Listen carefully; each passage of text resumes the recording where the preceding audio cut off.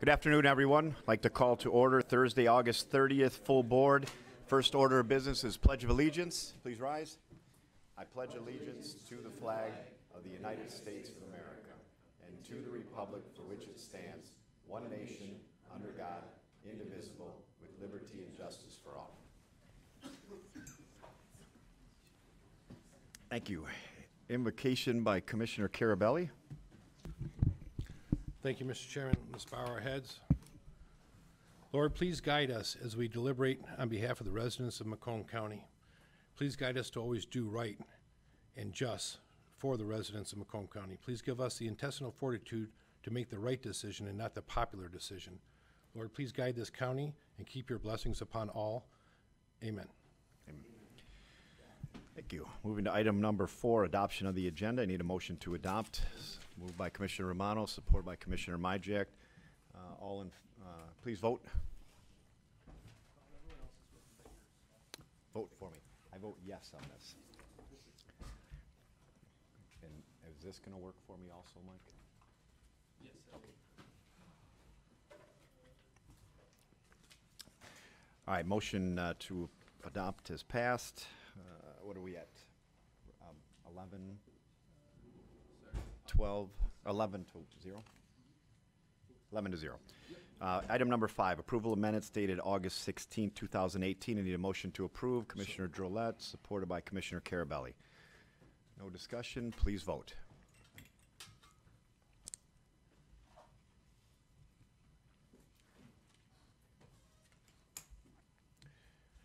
Great. Motion passes 11 to 0. Item number 6, public participation. Any members of the public wishing to speak? You have 5 minutes. Any members of the public wishing to speak? Third and final time on the first public participation. So we're closing that.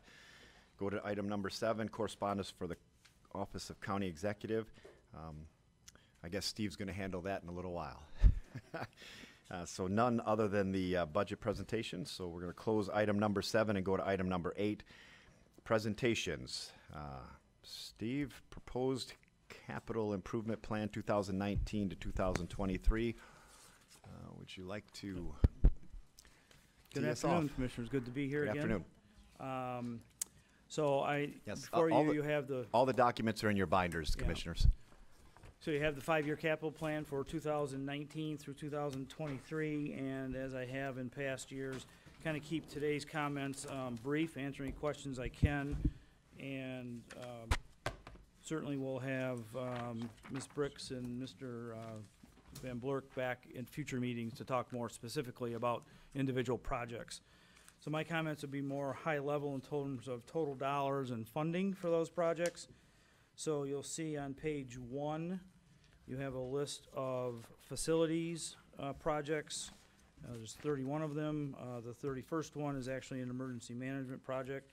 The remainder of them are facilities and operations. You'll see on here that there's a lot of heating and cooling system replacements, rooftop units. Where you, I just want to make sure where you're at, Steve. I don't know. I don't have the full agenda with me, so it's the first. It's the first page of data. Last tab under capital plan. Okay, great. Oh, no, it's actually. No, it's for us. I'm sorry, but for okay. us, it's the last tab. All right. Under capital plan, and here we go. Everybody find it? Okay. Great. Okay. Thank you. So you'll see we have a lot of projects on here. A number of them, again, are heating and cooling related at various buildings. We have quite a few older units in various buildings throughout the county. So we've identified just about $39 million in projects over the next 5 years. 29 million of those in the F&O area, about 10 million in IT-related projects, which are listed individually on the following page. Those have been identified by year for the next 5 years, and toward the bottom of page 1 you will see a list of funding sources for those projects, and the highlight here is that for 2019 we're projecting about a $13 million contribution from the capital plan, or from the general fund to the capital plan, and you'll see in the outgoing years about 9.6 million in 2020, another 8 million, 3 in 2021, and then it dwindles down for the last couple of years because we're not, sure what we've identified, or haven't identified that far out yet for certain things. I guess the other thing I would like to highlight here is that primarily because of growth in property tax revenues and PPT reimbursements, there is no longer a need to bond for these projects for the next 5 years.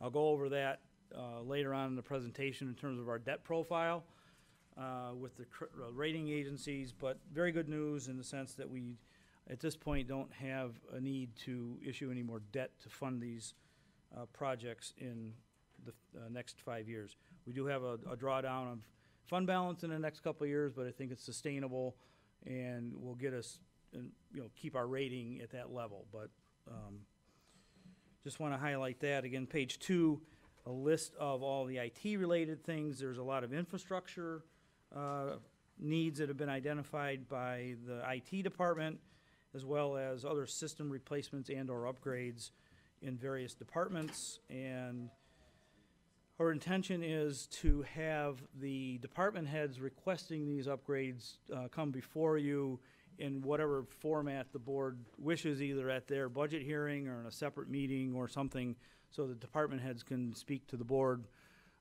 more intelligently as to why these systems are upgrades or their requests are needed. And again, at the bottom of page 2, a summary of the IT projects by department. And again, you'll see that out of the 9.9 million, about 6 million is actually in IT, which is most, a lot of that's infrastructure related types of things. And I guess that's the extent of my comments today until we talk about individual projects as we go through budget hearings. But certainly happy to answer any questions that I can at this point.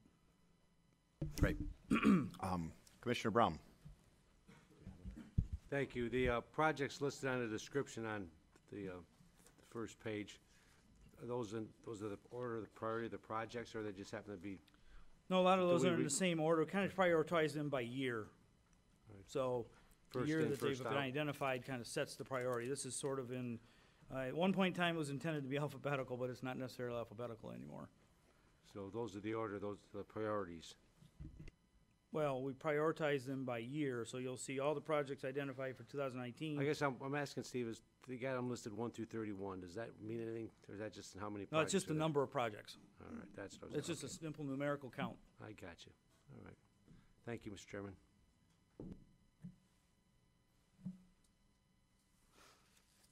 Thank you. Commissioner Carabelli. Thank you, Mr. Chairman. First, I'd like to commend the board chair and finance and the executive's office and the finance chair. We had the opportunity to sit down and go through this capital plan before it was presented to the board to kind of give us an update of where they were going. So the good news is that property taxes and the PPT reimbursement is going to save us from not going out for bond. Bad news is that we're still spending a little bit more than what we planned on taking in, and that doesn't make me warm and fuzzy. With that said, there was conversation, I guess it'd be now for anybody to let the board chair know that if you would like to, how you would like to have these IT projects, which is just under $10 million in 2019, broken out. I personally, after discussion, didn't feel it was fair for JACO to try to present on behalf of all these departments without knowing their needs. His is the implementation part of it. So I don't think it's fair to JACO to come to every budget hearing for each individual department. So I'd like to hash out now before we go on, what is the pleasure of the board of how, because there's going to be a lot of questions, and it's, again, I don't think it's fair to JACO or Steve, who don't know what these individual departments' needs are. Right. Steve, we talked about this, and we talked about it with everybody, that, JACO, although he has to be here for the IT projects, the fact that some of them might be in, all different departments, and he can't answer all the questions, we kind of get in that problem where, both of them need to be there for the IT section of it. I would agree. And I would agree. So, but since they're department heads, I know that we talked to Mark Delden and you about how does it work out best? Does he come to these meetings and we try to get them that part of the meeting in first, or do we have a separate meeting in just a day or two on only IT items and bring all the department heads in? I haven't heard back from the executive's office on this, but it is something where, I mean, we can't have Jaco here every budget presentation. Every budget because- hearing, Right, no. but however, he I mean, might there's be- about, was there 8 or 9 different departments on Sure. here? So it'd be 8 or 9 different meetings. I haven't had that follow-up conversation with the exec's office either, so I'll follow up with Mark and Mark Deldon and get back to you in Yeah, short order. At the end of the day, I mean, we're gonna be here for all these meetings anyway, so if Right. if he wants to come to every meeting, that's fine, and I don't think that we would have a problem setting up a special meeting or designating a part of a different, department's Correct. designated space and then kind of bringing everybody Right. through, or 6 in one day, 6 in, Right. I mean, however it works, but, Well, I think we need to work it out. I also think, I believe everybody agrees, it's important for the department heads to be here to talk about their projects. yes. Because right, because we saw what I- happened. I'm not an yeah. expert in the health department or whatever. Sure. So if so- you can, and I will advance that with Mark also, that we need to Yeah. get some kind of a plan in place. However, it works best because doesn't matter to us. We're going to hear it, whether it's a bunch of different times or all at once. Right, So, exactly. all right. Yeah, Anything else, absolutely. Commissioner? Mr. Chairman, I guess, and at this time, I'd like to also put on the table, I'm personally, as one commissioner, not warm and fuzzy of approving $10 million of IT, no matter what the projects are, because that's not my forte of my professional. It's not what I do. And I'm not saying that anybody's doing anything wrong, but for us to approve a project after they made a business case, I don't know what a switch is, and I don't know what half this stuff is, and I'd like to have some sort of check and balance, and I don't know if it's hiring a consultant or what it may be. I'm not comfortable approving $10 million of project not knowing IT personally. I need some direction for a check and balance. Thank you. Great, thank you. Commissioner Romano. Thank you, Chair. First off, I agree entirely with Commissioner Carabelli. Second thing I have is, if I may, Mr. Schmiegel, can you give me an approximate balance that our fund balance would be at the end of 2019, and a percentage that amount would be in regards to before our bond cost would go up? So I need an approximate balance of what our 2019 general fund balance would be, and what would that be a percentage of that would cause us to have our bond interest go up? Well, what we're projecting at this point in time is at the end of 2019, if everything, of course, plays out Right. the way we've projected, that the Without fund the, balance would be about 21, just shy of 21% of expenses. And that's slide 21 on my PowerPoint in the next presentation. Okay, so normally the bond companies like you to maintain X number of dollars in your general fund, and if you don't, naturally the juice goes up. And is there a dollar amount that you know of this 21% that we should be maintaining? They usually look at percentage of total expenses, more so than the actual dollars themselves. So we'll cover that later on, because they also look at the general fund in combination with the delinquent tax revolving fund in terms of total fund balance. Thank you. That's all I have, Chair. Thank you. Commissioner Brown.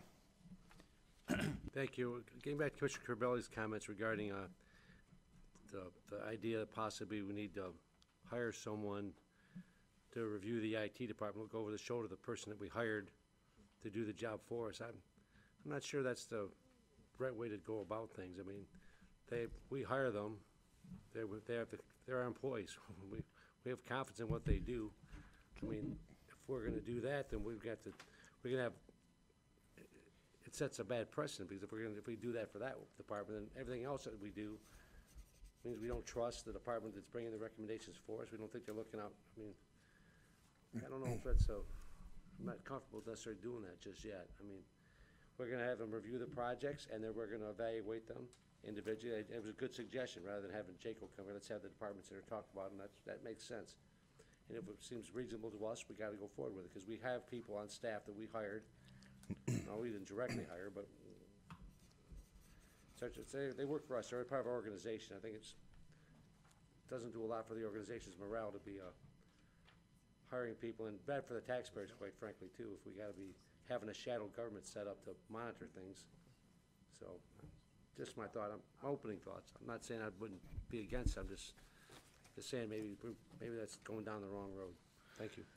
So I don't have anybody else in the first round except for myself, so I'm going to jump in and ask a few questions, and also maybe I can clarify this. I know Commissioner Carabelli several times has discussed basically a study, so to speak, like on IT and where it should be going. And different, we've done studies before, but since IT is such a fast-paced industry, and that we've done it before, and we had a 5-year plan that we've hired an outside company for, just to kind of give guidance and make sure that we're going. So I'm pretty sure that you're talking more about doing that, which you've mentioned a bunch of times before, I know, to Executive Delden, and even when Jaco was here, about the IT plan that we've had before, that he would like to carry that on and do that again, because that plan has reached its expiration date. So I'm speaking for you. If you want to speak again after, obviously, Jim, that's fine. You want to finish up on that, or go ahead. Real quick, and Chair Smith hit it on the head. We hired Platt Moran. They did a 5-year study, and we received that 10 years ago. And when I was chair of infrastructure, we followed that 5-year plan, and when things came up, it was in that 5-year plan with things changing. And since then, we've changed department heads. Since then, 5 years ago, technology has completely changed. So that 10-year-old plan that was only good for 5 years was 10 years ago. And like I said, and like I was saying, to hire professionals, because I am not that smart to know if it's right or wrong, and I'm not saying anything about trust. It's about doing right by the tax dollars. We hire professionals to do audits. I'm not saying Steve doesn't do his job. We hire professionals, architects, to look at jail beds to see what they want to do, and sometimes we question things. So the reality is we hire professionals all the time, but it's not our forte. All I'm saying, $10 million is a lot of money to me. And being that we're spending $10 million of taxpayers' dollars, and I don't know enough about it, it's not a mistrust thing. It's to ensure that we're doing the right thing for the county as a whole, and we've done it in the past. Thank you, Mr. Chairman. Thank you, Commissioner. On the first round, still Commissioner Drolet. I'll let you hit it. Thank you, Mr. Chair. I think I understand both points have been made here. And there's a line somewhere. Clearly, we want to have outside auditors come and do auditing. We want to have outside experts help us with our financial responsibilities. At the same time, I don't know much about building roads. Do I need somebody to hire the board to oversee our road department? Because we don't know exactly what's going on with the roads. I don't know, a lot of the details about water and sewer projects. Do we need someone looking over Candace Miller's, shoulder as our expert, to make sure that we're getting all the information? Or do we have, as Commissioner Brown said, Commissioner Miller and IT experts and so forth for that expertise? That's why they've been hired, to explain those things to us. So I understand both points. I know there's a line somewhere, but we simply can't hire our own independent expert to oversee every single thing we do. It's just not feasible. All right. Again, I'm going to just run this out there again, that I don't think anybody's saying that we hire someone to oversee. They're hiring, we're looking at maybe a long-term plan from a different perspective, to make sure that maybe we like where we're going. I'm not advocating or not advocating, but I know Commissioner Carabelli didn't say hire someone to oversee our IT department. So I apologize if I mischaracterized it. yeah, that being said, man, I have some real questions for you, but Commissioner Brown on the second round.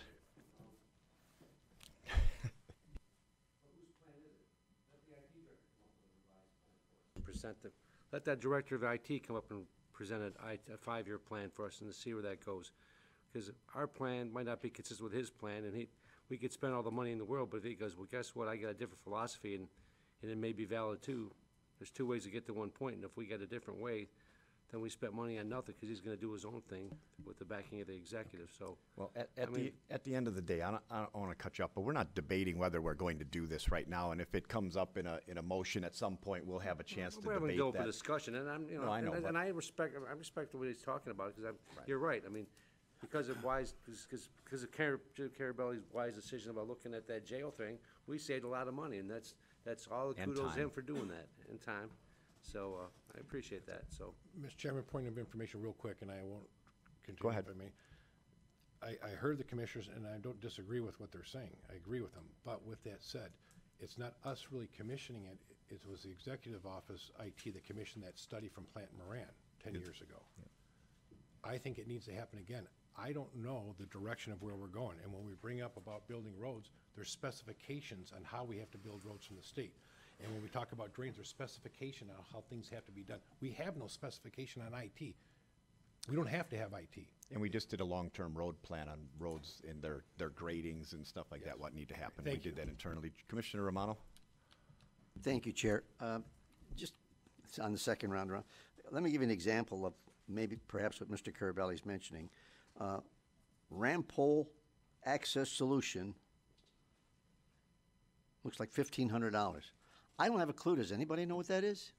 So my point is, maybe if we get Jack O'Hare, he can bring this down to English for us. I know he understands it, and perhaps Schmiegel understands it, Mr. Schmiegel, but I don't understand it. I'd like to know what that is, and what am I spending that for? And when we went to that jail solution thing, it was down to nuts and bolts so that we understood exactly what they wanted and what they wanted to perform with, and that's how Mr. Carabelli came up with his idea. So I don't particularly think maybe we don't need an outside source to come in here and look this over. Maybe we just need Jocko in here to explain without all this, like I said, half of these things I don't even know what they're talking about. And I'd like to know what they are. That's all. I'd just like to know what they are if I'm going to have to okay spending for them. Thank you, Chair. Thank you. See no other commissioners on the first or second round. Steve, I have a couple questions for you. Let me get back to the capital projects. Were all of the capital projects that were requested included, or? No. Okay. And then, well, then how, can you just, and I mean, maybe this is for, you can just come back to it, but how were they prioritized? Like, what made the list and what didn't make the list? And how, I mean, was it just based on different departments and how they ranked their To a degree, needs? that's true. That's true. I can't remember. There's a fair number on there of items that seem to be not as critical, I guess, at this point in time. So we removed those from the list. We're in the process now of arranging meetings with those departments to get a better understanding of, you know, the need, Okay. so to speak. So, I guess this is my question, because all of the 31 that are on here are costed out through 2023. But it doesn't mean that the ones that didn't make the list won't keep coming back and becoming more and more, I guess, a higher priority, right? I mean, unless some of them. It's possible. Most of those were IT-related, system replacements, upgrades. Most of the ones that didn't make it? Most of the ones that didn't make the list. Right, but so then you can probably see that the system upgrades are sooner or later going to be almost Possibly. Needed, right? Okay. Possibly. I mean, some of them were longer term, out in the future. Okay. Again, maybe can we hold off, but this is, in the next 5 years, we see this happening. This is what I mean, so out of all of them, even the ones that you Yeah. didn't show us, you said these can Again, wait. trying to get a better understanding from the Yeah. departments, trying to see if there's a different solution, because, again, we weren't necessarily involved in my office in the discussions with IT, for the most part, with the departments. Got it. So we're trying to get a better understanding ourselves. Okay. All right, thank you. Commissioner Toko? Commissioner Kleinfeld? Thank you, Chair.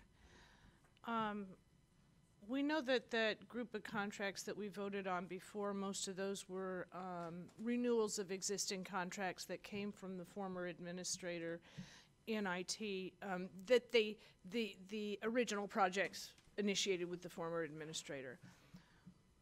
And I don't know how we get to this, but what we don't know is we don't know if there are newer, more innovative companies out there that other counties are using across the nation.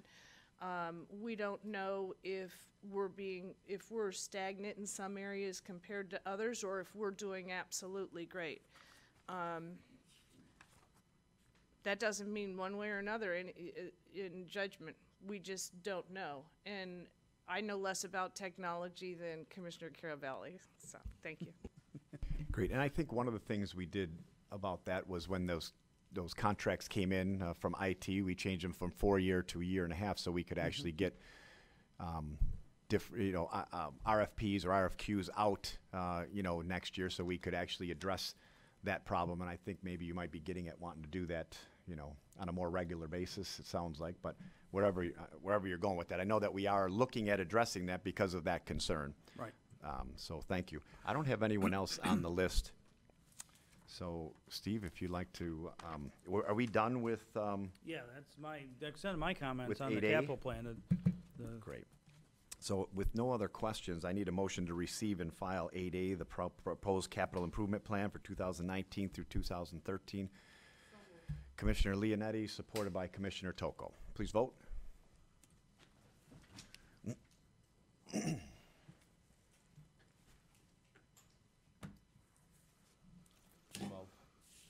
Motion passes 12-0.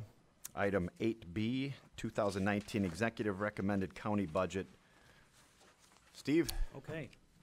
I'll skip page 1 because that's just the cover sheet. So slide 2, kind of an overall view of the 2019 budget. As you can see, the budget across all funds is about $769 million. It's about a $48 million increase over the amended 18. You'll see later a lot of that has to do with capital projects that are not currently in the 2018 budget. The increase in the general fund's about $23.9 million. Again, a lot of that increase is being driven by the inclusion of $13 million of general fund contribution to the capital improvement fund, as well as some one-time increases in equipment and such at the Sheriff's Department, which we'll talk about that, as well as new positions, and we'll talk about that, and some other increases in general operating costs, which we'll talk about that as well in 5 or 6 slides, maybe 7 slides.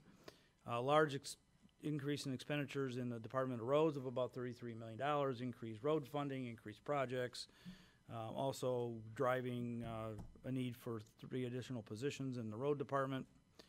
We've talked many times recently about the new Indigent Defense Fund, where the indigent accounting and all the transactions related to the providing indigent defense are now in their own fund, and we're getting some additional state funding for that program.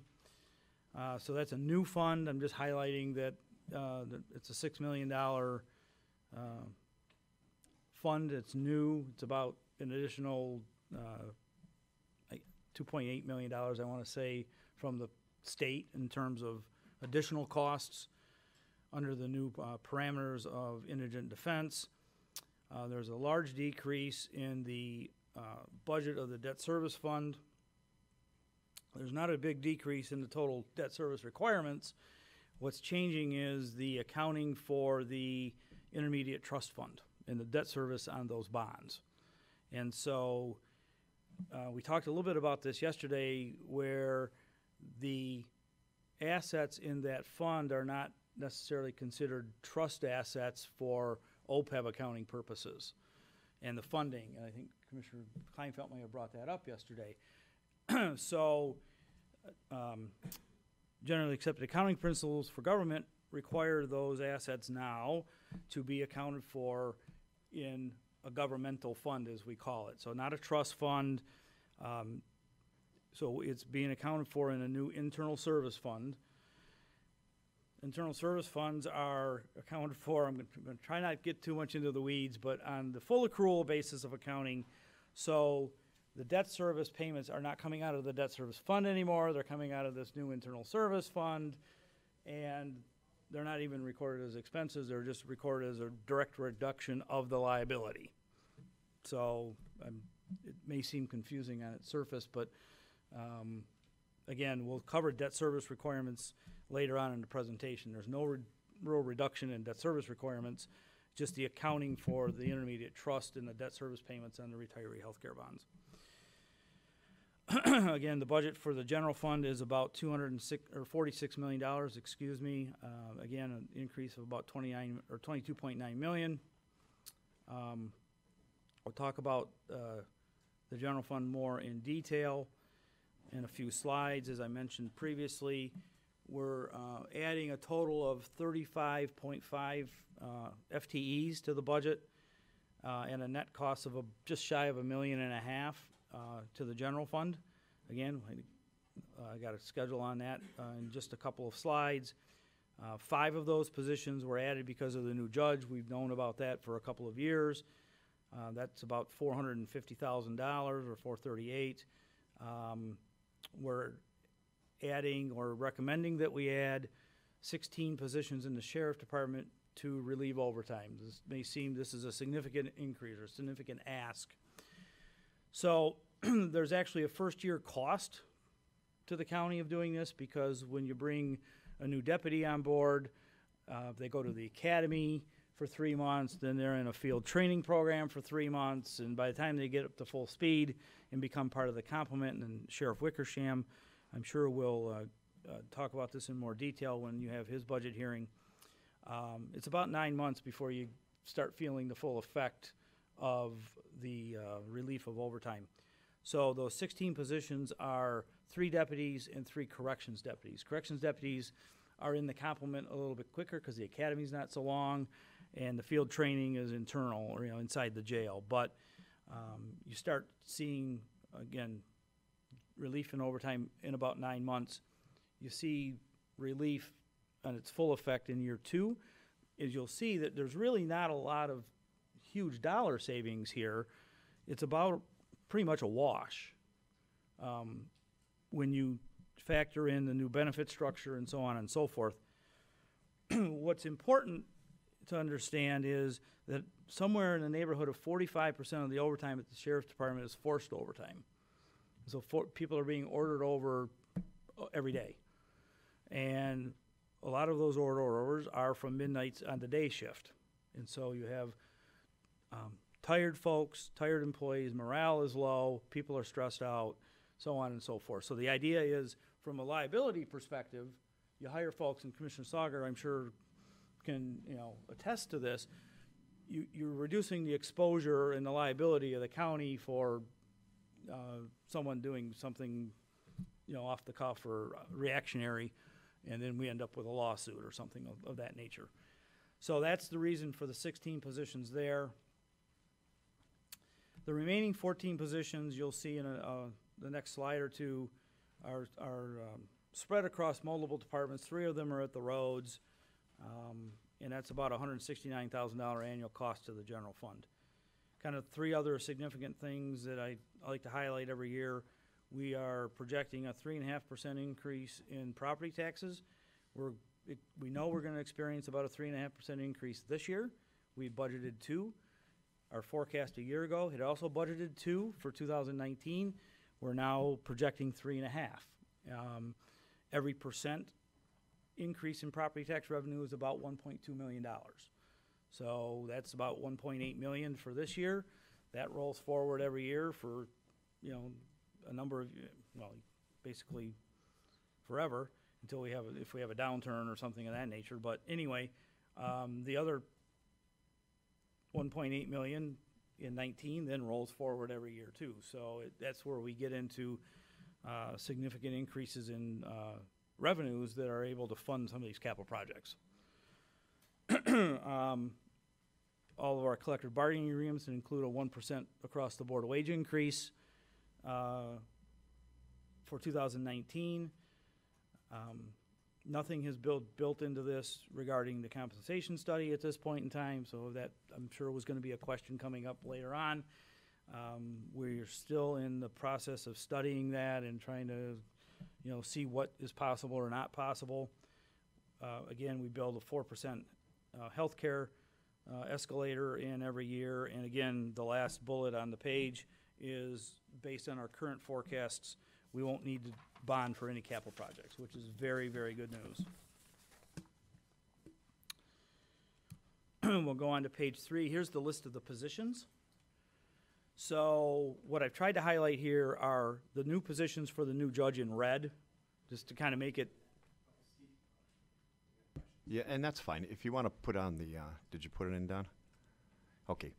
Can we stop so we get to Sure. questions that are kind of timely? If anyone has one on any Sure. particular topic, let me know. I know you're on here too, Veronica. Commissioner Brown? Thank you.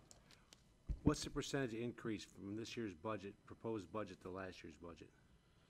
Let me see, there's a 6.7%. That's 2 slides from now, across all funds. What was it last year? It's like, I it was don't know. flat. I don't know. I'd have to get back with you on that. All right. Thank you, Mr. Chairman. Thank you. Commissioner Kleinfeld? Do we have a copy of these slides in here? We do not yet. It would be a lot easier. I'm looking for Mike. I put it in the civic clerk this afternoon. It was Okay. intended to be They on had your- everything printed up by the time they got in there, so Yeah, if we but have it, we'll have Mike to give you a indicated to me copy. that they were gonna be on your iPad. They are on the, no. It's on the iPad. I'd like a physical copy. Yeah, we'll get those. Thank They you. weren't, by the time that we printed up everything for the meeting, they hadn't Okay. seen them yet, so. Because, like what happened yesterday, the iPad had different page numbers than Yep. the original packet, than what was in front of me physically, so, thank you.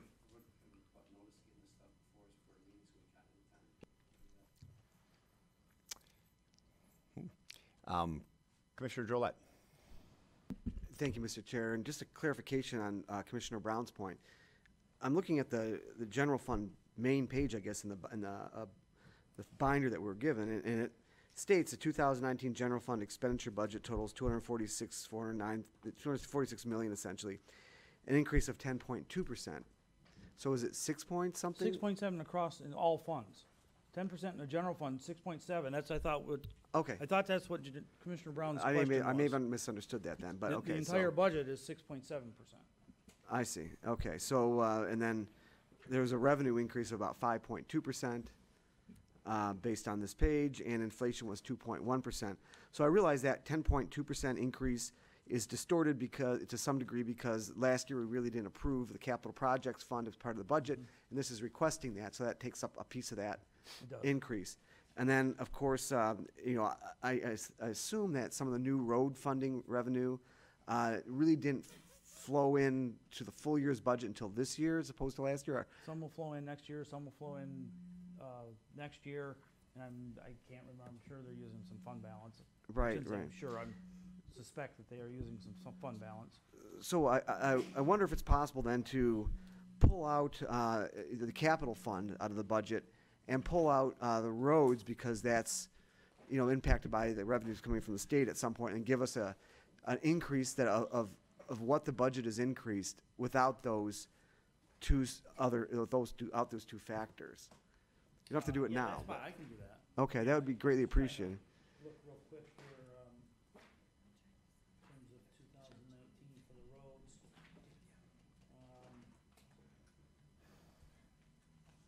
Yeah, the roads is drawing down $21 million of fund balance in 2019, so of their, their increase in expenses were 32 million, so 21's is gonna, they're drawing down fund balance.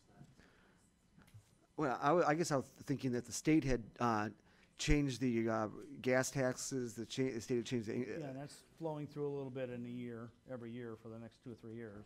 Okay. Yeah. So the roads is not, the increase in roads is not just because of that increase in revenue, it also Right, came from they're fund drawing balance. down fund balance as well. I see. Okay.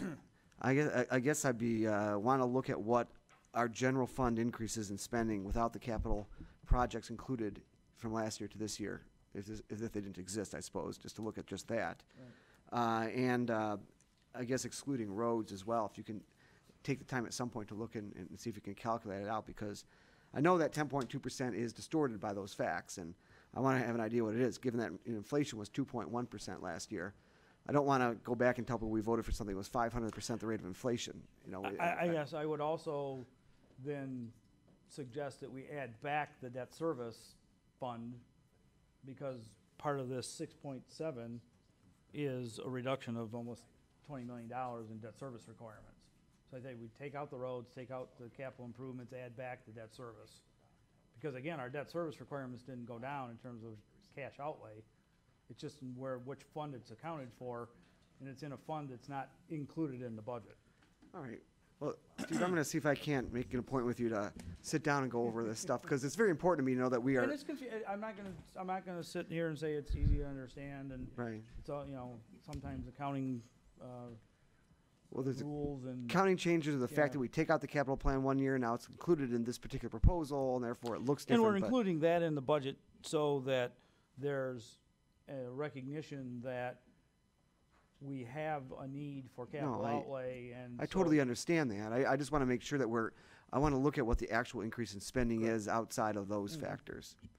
So we'll get together. Thank you very Okay, much. you're welcome. Thank you, Commissioner. Commissioner Sauger. Yeah, Steve, that 4% increase in the health care, is that for the present employees and retirees? In current employees only, Oh, current employees Yeah. only? Okay. yeah. Because that bonding district took care of the retirees. Yeah, all the retiree healthcare expenses are paid out of a trust fund Right. that's funded by the bond proceeds. Okay, thank you. All right, seeing no other commissioners, Steve, I have a question since we just addressed this. We were very happy to hear, as Commissioner Kleinfeld mentioned, that we didn't have the $20 million bond in this budget request. My question is, I looked at last year's general fund balance, and you gave it to us with a chart that included the delinquent tax fund and then totaled out. And you didn't do it this year, at least on any of the slides I've seen. Maybe that's coming. It's like the last slide. Oh, okay, fantastic. I guess my question is just in a broad theory. I understand property taxes went up, so that helps, obviously. But our budget's going up a little bit. But when I looked at last year's general fund balance, and I think, but correct me if I'm wrong, was the $20 million bond incorporated into the projected general fund balance? It was.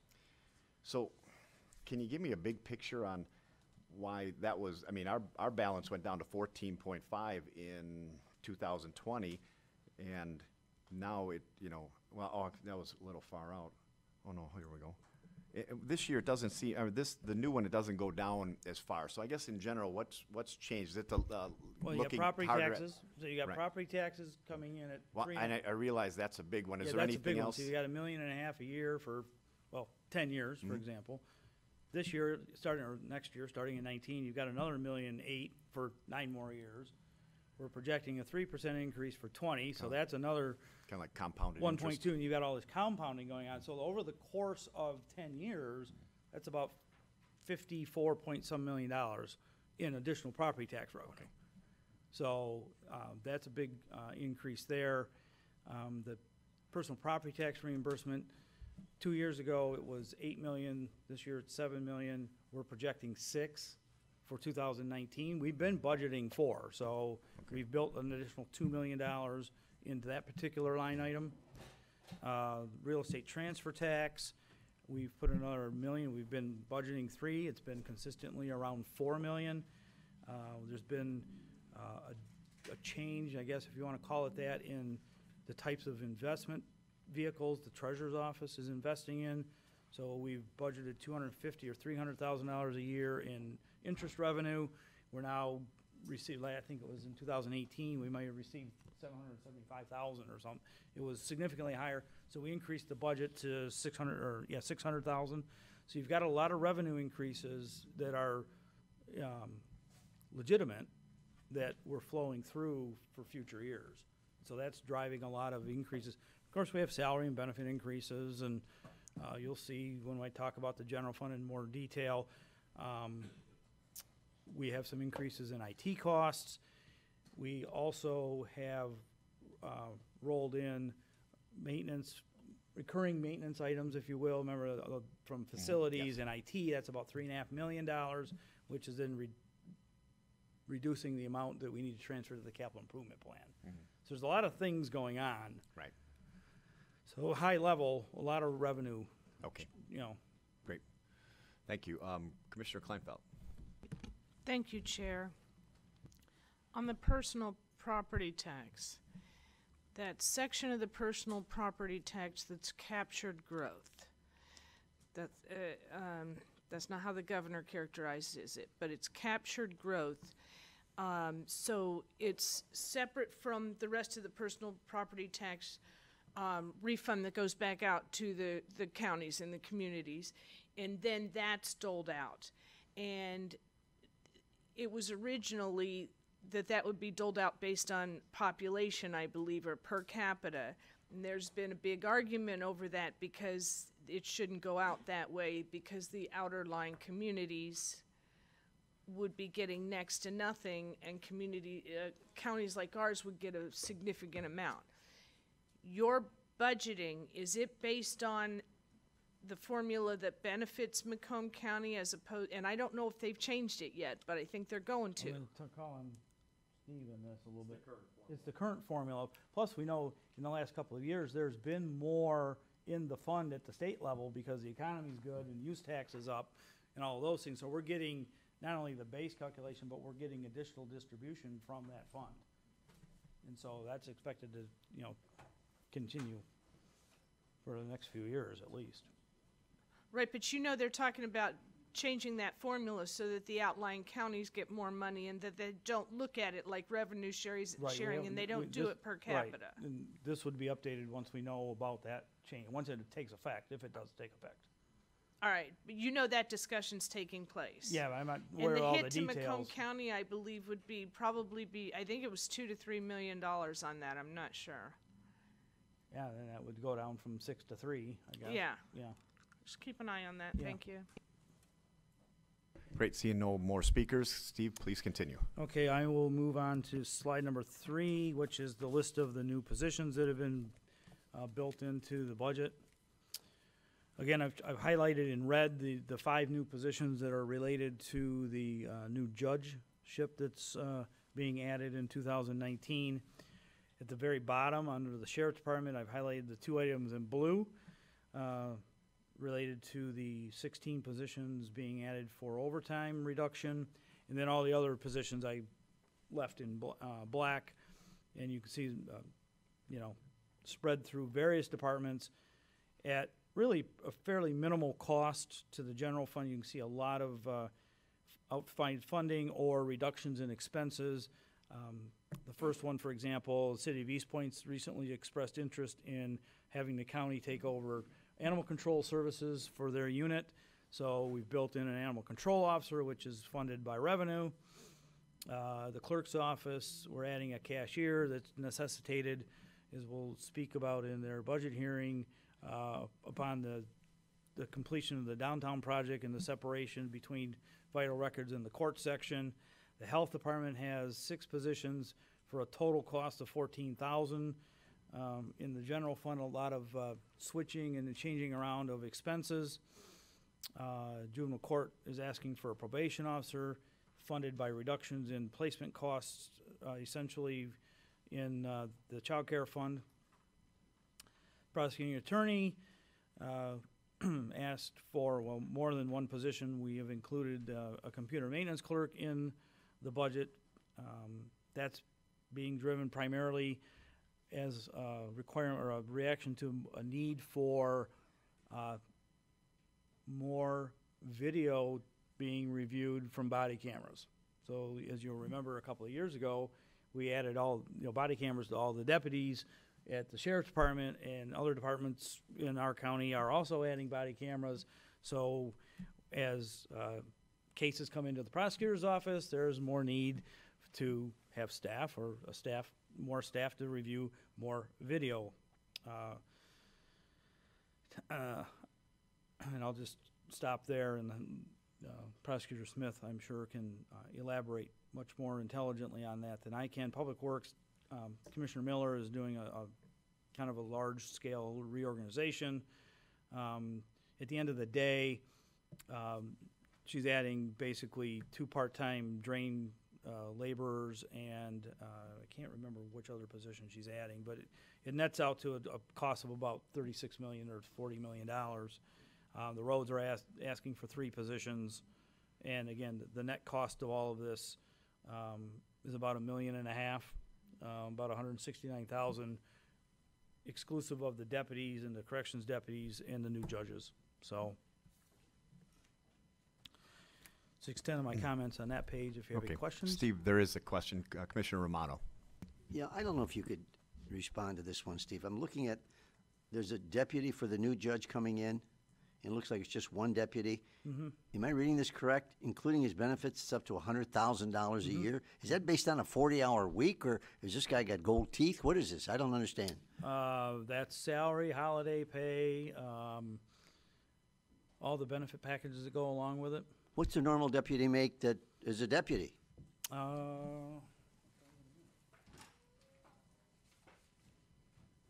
Marv's over there laughing at me. I don't get it. This guy sits on a chair and watches the courtroom and gets $100,000 a year. Yeah, What's a normal deputy make? Pardon? What's a regular deputy make? The base salary is $63,000, but then you have, But it still doesn't come up to $100,000. yeah, it does. If you want detail, I'll give it to you. You've got 16 holidays built in. You have, Man, I'm in the wrong. All right, thanks. That's awesome. yeah. Commissioner Kraft. Thank you, Mr. Chair. Joe's just mad he doesn't get the 16 holidays. My question is, this may just be a typo. In your presentation for under prosecuting attorney, the classification for assistant prosecutor 1 dash new judge, in our paper version, it's assistant prosecutor 4.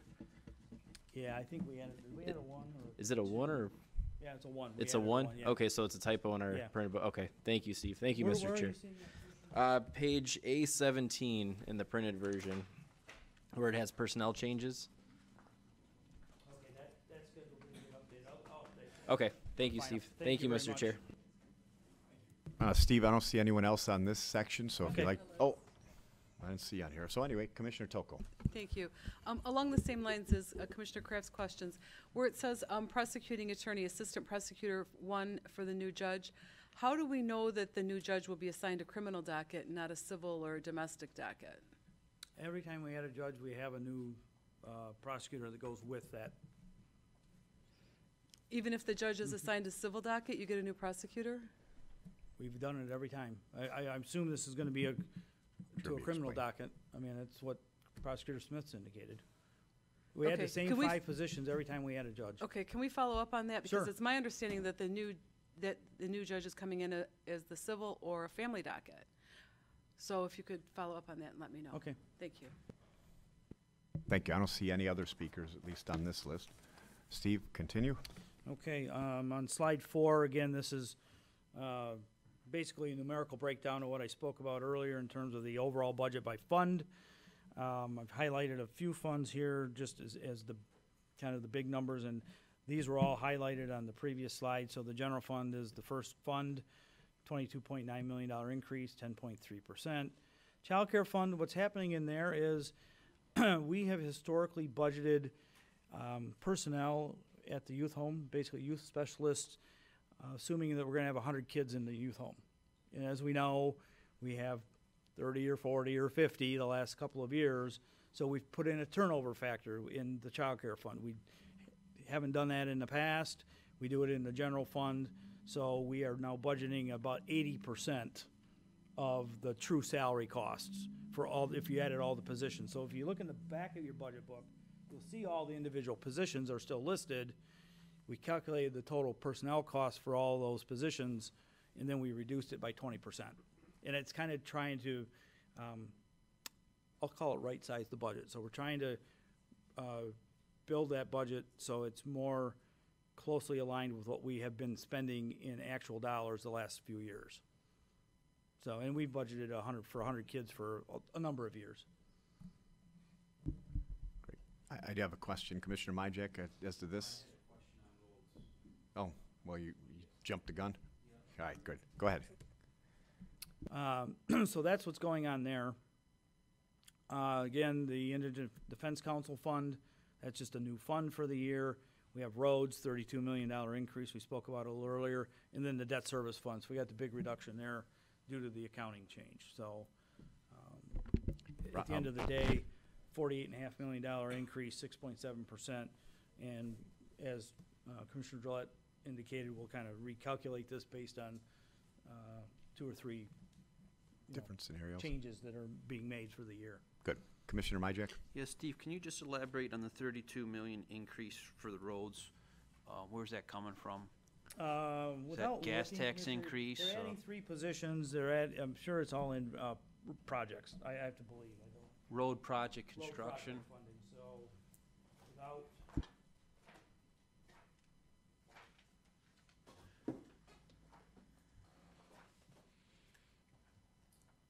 So the road construction and maintenance line item for 2018 is 77.5 million to 100 million for next year. Okay. So, Where are we getting that money? Where's that money coming from? That's, we got about $30 million increase in intergovernmental, which is gonna be state and federal. so, I don't know the details Okay. necessarily. so Brian we're will be getting able to- more money from the federal government and Right.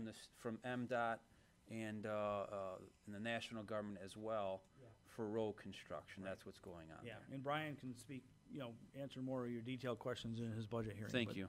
That's really what's going on in there. Thank you. Commissioner Carabelli? Thank you, Mr. Chairman. The juvenile center, a few years back, we realized that we were manned up pretty heavy to fully handle the load. And then they right-sized, I believe it was like 3 years ago or more. And you said we can have 100 visitors, and then it's right now averaging 30, and you reduce the salary by 80%. I mean, to 80%. By 20%. 20.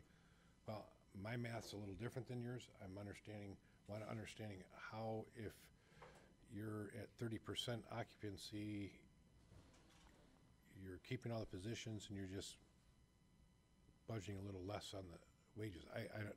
I guess we'll wait till the. We're not trying to cut completely to the bone, I guess, is what I'm saying, so. I respect that, and I guess Yeah. this is where, when we talk to the individual department, how many of these residents are St. Clair County, and how many are Macomb? I mean, there's Right. a bigger picture here.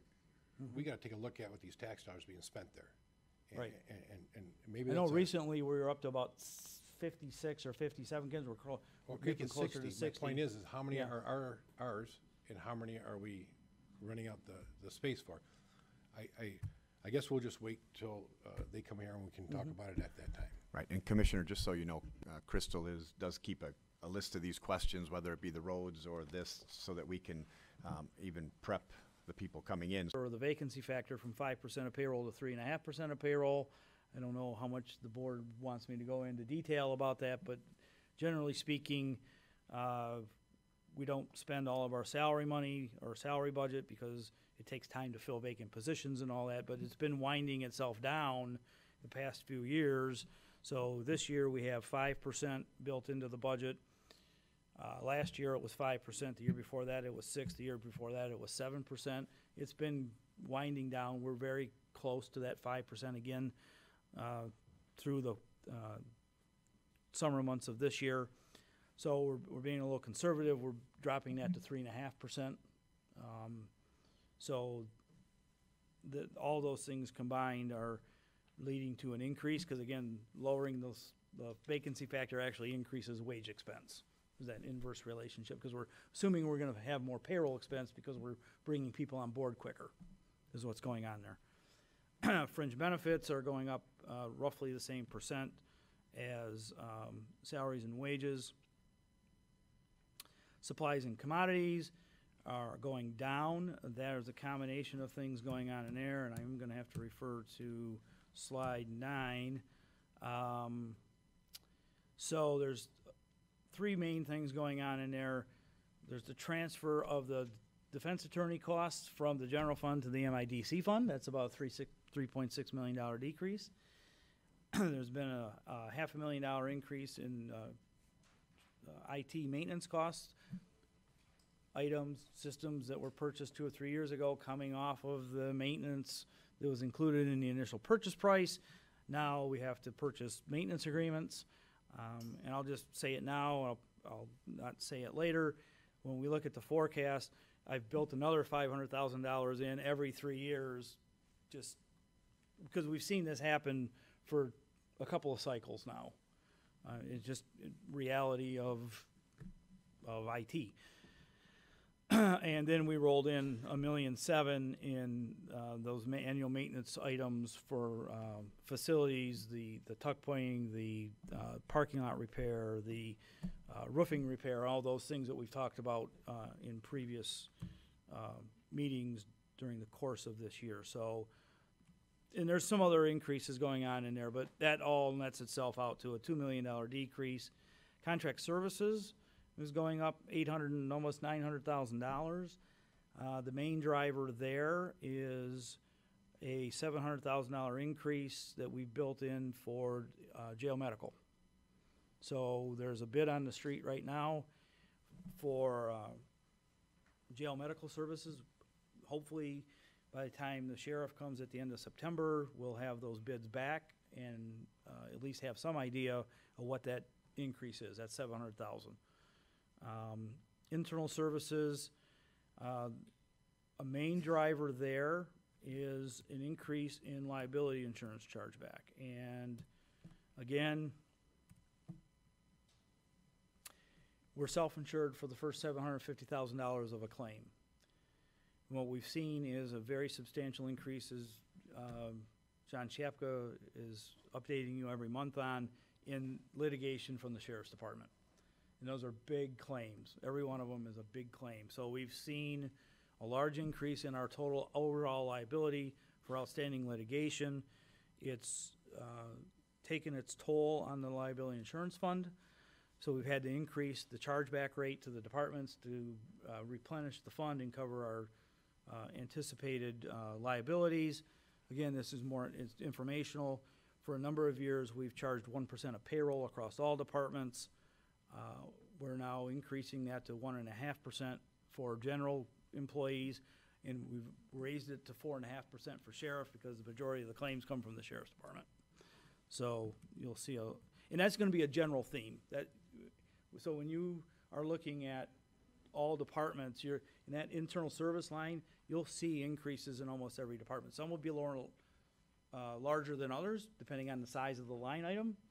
But generally speaking, and most of it's going to be in the Sheriff's Department because we basically quadrupled the rate. But we're being hit very, very hard with lawsuits. Capital outlay, again, we have a number of one-time items related to the Sheriff's Department. It costs a significant amount of money to outfit these new deputies with radios and tasers and so on and so forth. So there's money built in for that. There's Steve, can I stop you for 1 second? Sure. I have two commissioners on the list that I think want to. Commissioner Brown, you still have a question? Okay, Commissioner Carabelli. Very quick, Mr. Chairman. Steve, the Maxim report, I know how we divide out the services that departments are using and they pay accordingly. I get it. But I'd like to see it truer than most, because when we talk about the Sheriff's Department is using the majority of some of those funds, I don't want to see it spread throughout the county evenly. I want it spread to they're paying that, and it's showing that that is costing the county X amount of dollars. I don't want to have an example, the pound paying for 1.5% increase when the cost is really coming from the sheriff's office for that increase. You see what I'm trying to say? I'd rather see it wholeheartedly so we know that sheriff's department or the jail, whatever it is physically costing us X amount of dollars, and it's not spread so we don't see the true cost of that. You understand what I'm trying to say? Are you, I think I do, are you suggesting that we include an indirect cost charge to the general fund departments that we currently and historically have not? Yeah, I'm saying that. So we typically allocate that. If Department X is a reason for a $5 million increase, I don't want to spread it amongst all the other departments. I want to say my true cost for that Department X is holy cow. Not, oh, that's kind of high. You know what I'm saying? I don't want to have it spread out to everybody. If it's attributed to one, it should be shown. Well, they do. Withdraw from the general fund. Let me back up a little bit and say that historically we've only allocated the indirect cost charges to the grant funds because they pick it. That I get. But what happens is when Maximus prepares the plan, they will spread costs from we call them the central service departments. And they'll spread those costs based on some allocation statistics. And I'm gonna use the finance department, for example. I believe the allocation statistic is number of transactions in the accounting system. So total cost of the finance department spread by department based on their percentage of total transactions. And that makes sense to me. Right, and same thing with corp counsel. It's based on, I think it's based on percentage of total Well, wages. the way you kind of said it, you said because of some lawsuits and certain things. I want to say if it's attributed to a specific department, we know the true cost so that the daylight is shined upon it and it's not spread to every department where, yeah, we got a problem, but everybody's paying a portion of it. And the reality, it's really coming from one area and we're spreading that around. So if 75% of corporation counsel is attributed to a department, then it should show 75% of that cost to that department out of the general fund. We need to see that because you don't realize how much it's really costing you unless you break it out that way. I would say this, if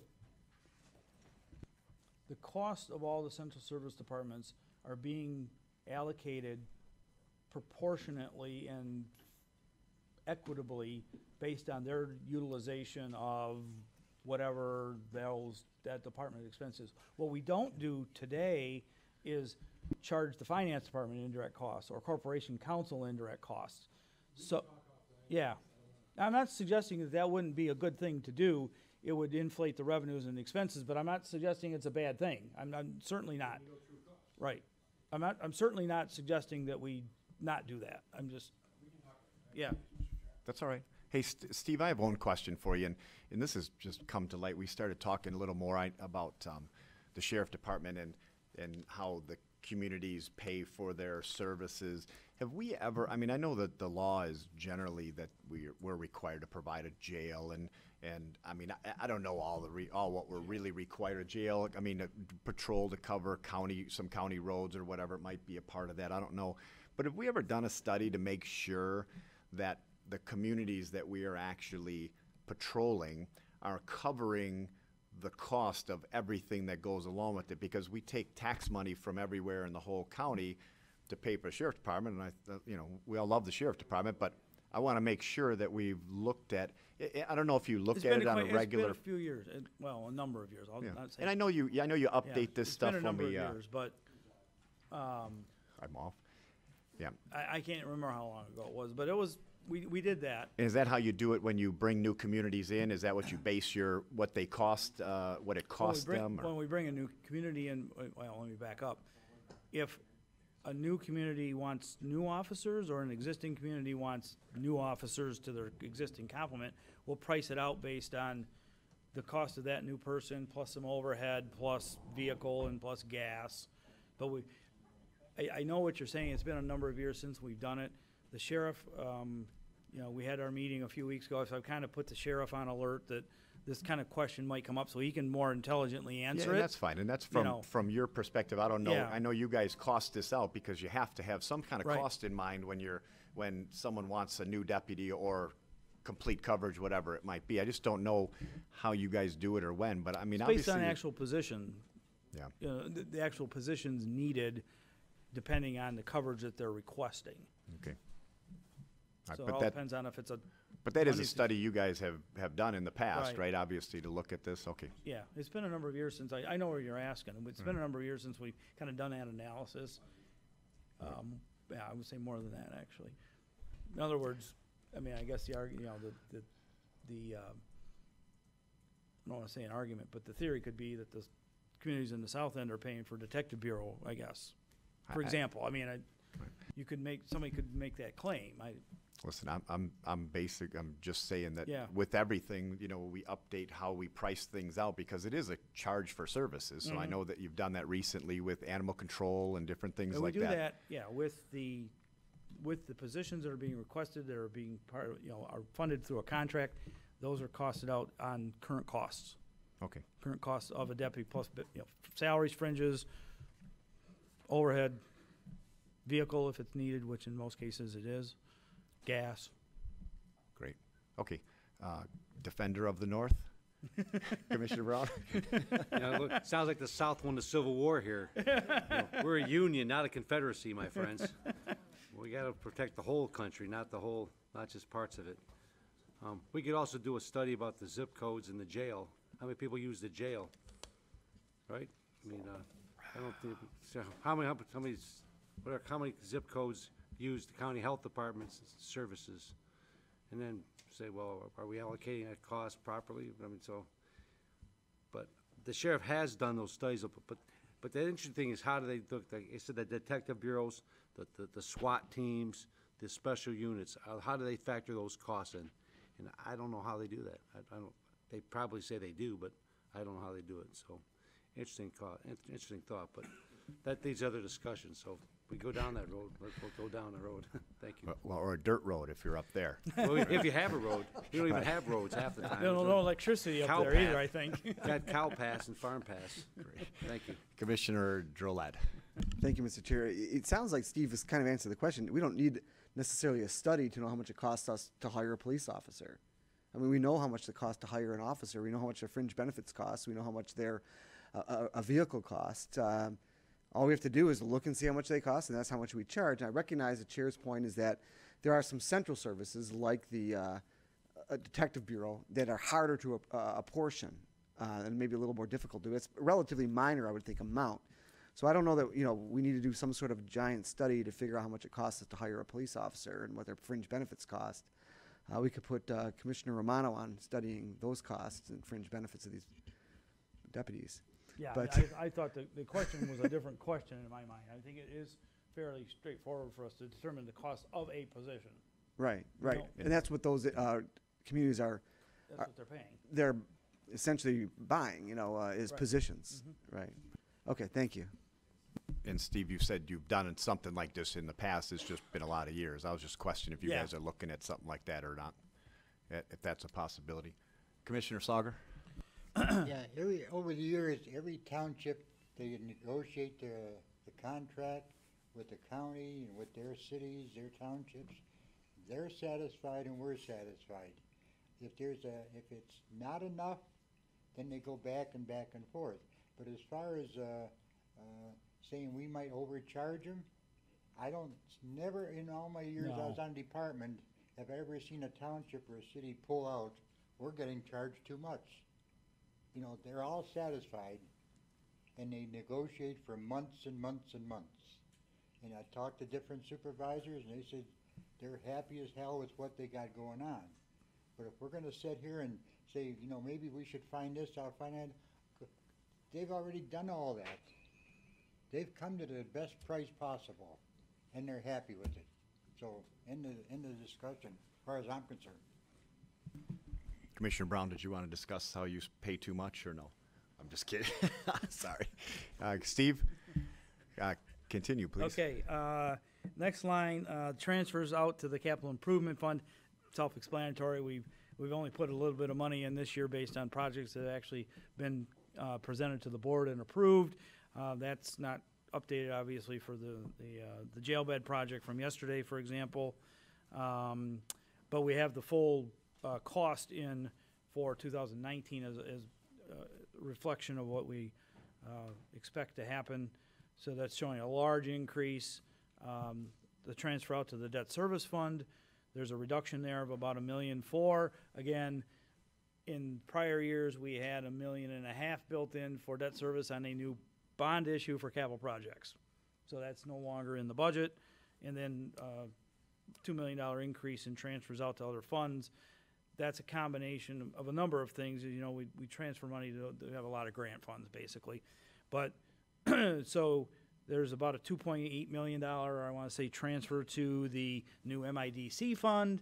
There's a reduction in the transfer to the child care fund, as we spoke about earlier, in terms of the reduction in cost at the youth home. The general fund pays 50% of those costs. So those two things, I think, are the biggest things going on in there. Overall, about a $2 million increase. Again, bottom line, about a 10.3% increase in total expenses.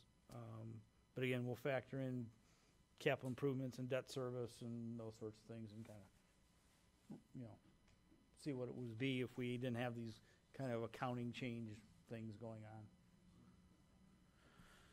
on.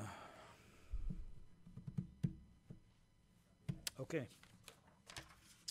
Moving on, the next two slides, again, are just graphical representations of revenues and expenses. So slide 7, 53% of the revenues in the general fund come from property taxes, another 16% from intergovernmental, which is liquor tax and revenue sharing, court financing, PPT reimbursement. Those are the big ones that I can think of off the top of my head. Charges for services and reimbursements, 19.2. Indirect costs are 7%. Fines and licenses, permits, interests, all that sort of thing, 1%.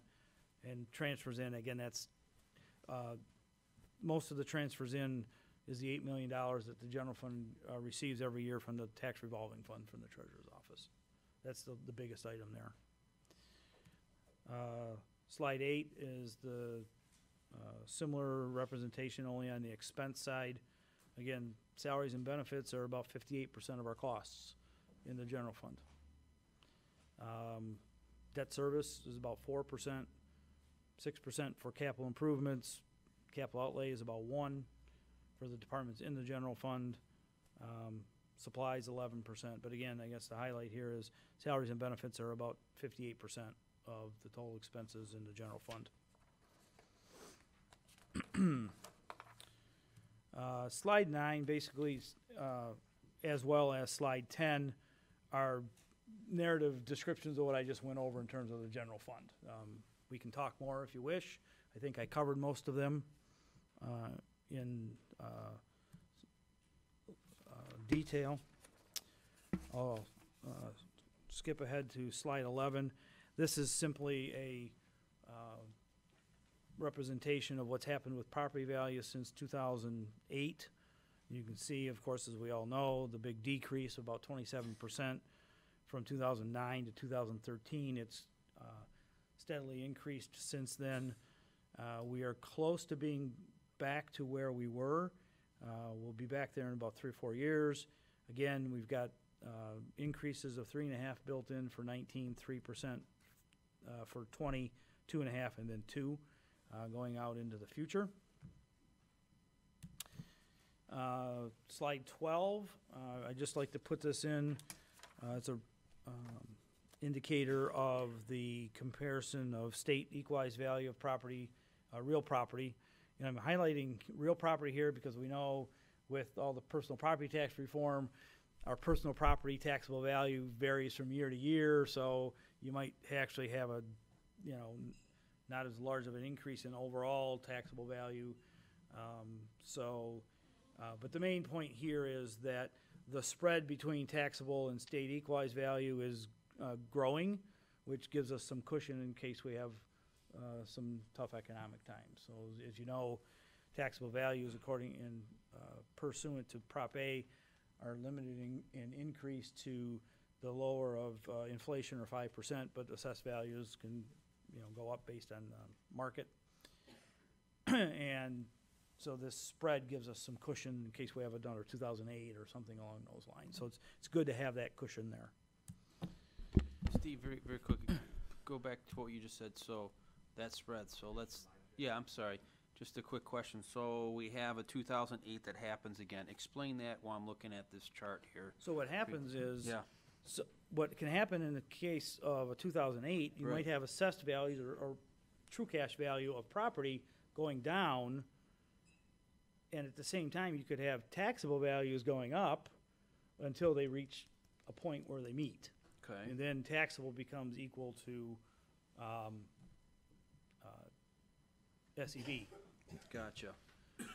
And so you can see that happening in 2009, 10, 11, where that gap is. And if I made this graph going back to say 2000, you would have saw that spread, and then it goes like this, and now it's going like this again. Gotcha. So. Thanks. So even though, property taxable values dropped almost 27% in that 5-year gap, I can't remember, but assessed values dropped more than that, because again, two components, as we know, pretty much account for all of the changes in taxable value, inflation plus new growth. And so you always can have a inflationary factor even though you have a market downturn for a few years. Commissioner Carabelli? Thank you, Mr. Chairman. Steve, how are you getting your forecasting information from the Equalization Department? Where are you coming up? Talk about that in a minute. Okay, thank you, Mr. Chairman. Carry on. Oh, I'm sorry, Commissioner Kleinfeld? Well, I'm just wondering if it would be better if we go through the slides and then do the questioning. It moves pretty fast if he says they're coming up on one. I'd like to get the questions answered on topic of that we've Okay. already asked for, but. Okay. Okay, Yeah. thanks. So the next slide is actually addresses kind of how we've estimated things, at least for 2019. We're also thinking that things are going to continue on for 2020, but we're kind of winding down the increases. So, as you know, property taxes and or property values, taxable values, are limited in growth by the rate of inflation, or 5%, plus whatever new growth is out there. So we are tracking every month the inflationary factor that the state uses to authorize or build into authorized increases, and that comes from the Bureau of Labor Statistics. And so through July 31st, it's tracking at 2.5%. So that 2.5% will just be built in right off the top. To get to 3.5%, we need another 1% growth. Taxable values are about $27.1 billion this year. 1% of that's $271 million. We have 1,800 or 1,900 new housing starts we've had it for every year for the last few years. We're using an estimate of $300,000 for a new build up in the north end. All the growth's happening in the new north end pretty much. So using $300,000 true cost of a new build, those get built into taxable value at half that. So at 1,800 houses, this is just residential only, nothing accounting for construction for industrial or commercial. You're close to that 271 million mark. SEMCOG, we get our housing data from SEMCOG that they're a few months behind. It's about 1,000, a little over 1,000 new permits pulled this year, and that was through May. I looked in May. It's not been updated since. So it'll trickle up, increase over the course of the summer. So that's kind of how we get to our 3.5. Expect the economy to be strong for the next year or two. So we're kind of winding it down, though. We don't want to build in 3.5 every year. So again, at some point in time, you get to a point where maybe your 2% increase is just inflation. And you're always going to get that. Now, that inflation hasn't been 2% every year for the last 20 years. There's points in time where we were only at 1% or 0.9 just a few years ago. But it was 2.1% last year, or for this year from last year. We're looking at 2.5 for this year for next year. So that's kind of how we're building our forecasts.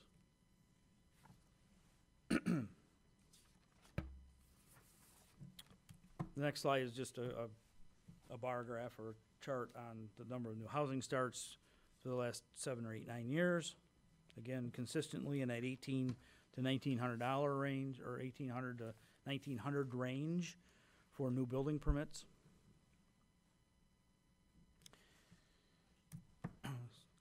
We're going to shift completely to more on funding levels and debt profile. This is something that's new this year. I typically haven't provided any information on debt other than the debt service requirements for the next 3 years. So slide 15 is just a chart on the funding level of the pension plan. So good news on the pension plan. We received the actuarial report within the last month or so. The funding level at the end of 2017 was just shy of 98%. And it was 92% in 2016, 92 or 92.5 the year before. About half of that increase is being driven by investment performance in 2017. Our target is 7.25. I think we were closer on a market value basis at about 17%, 16.5. That gets smoothed over 5 years, as most of you probably know, so we don't get the full benefit of that. That did decrease the contribution to the pension plan by about $2.7 million for the general and sheriff groups, so that's been built into the budget as well.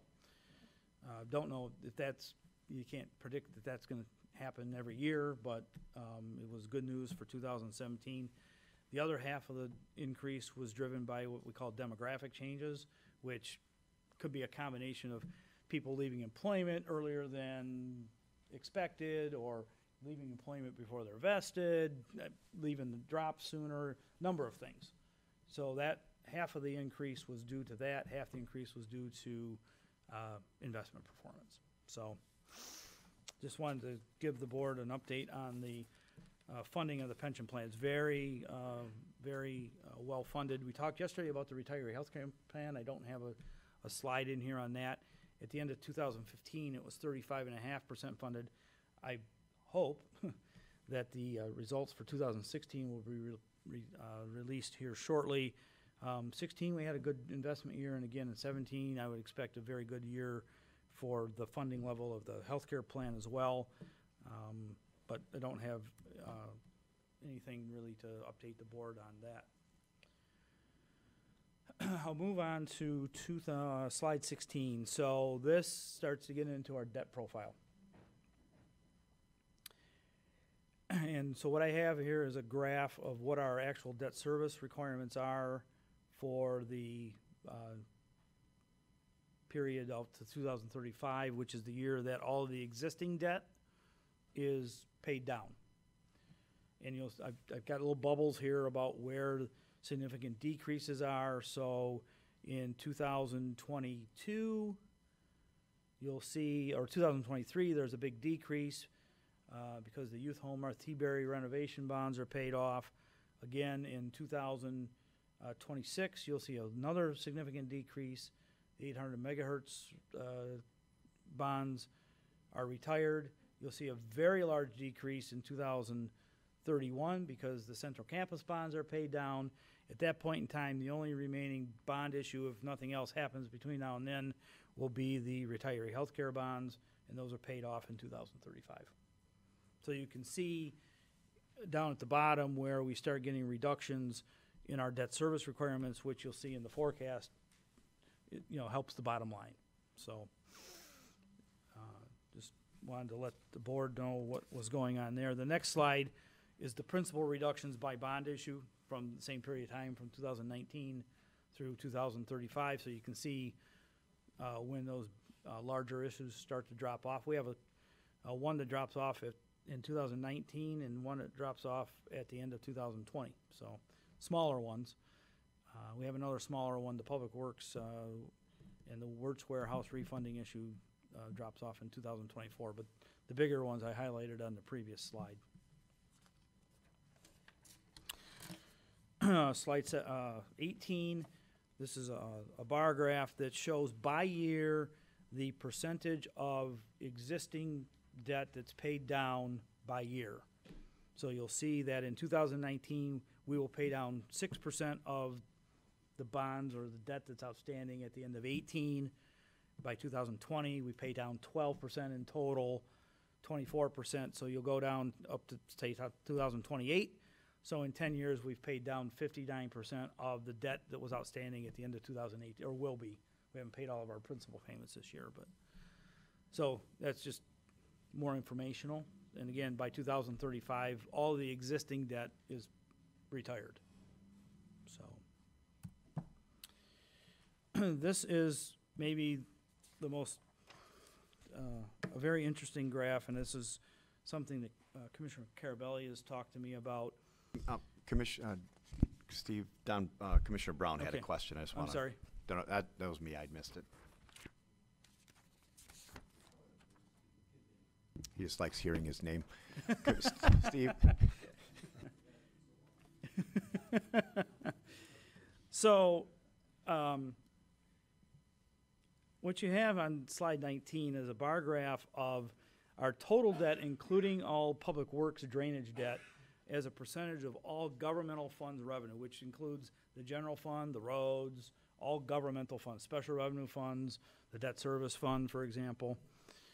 And this is one of the parameters or one of the gauges or I'll call them parameters that the rating agencies use to build into our credit score, basically. The other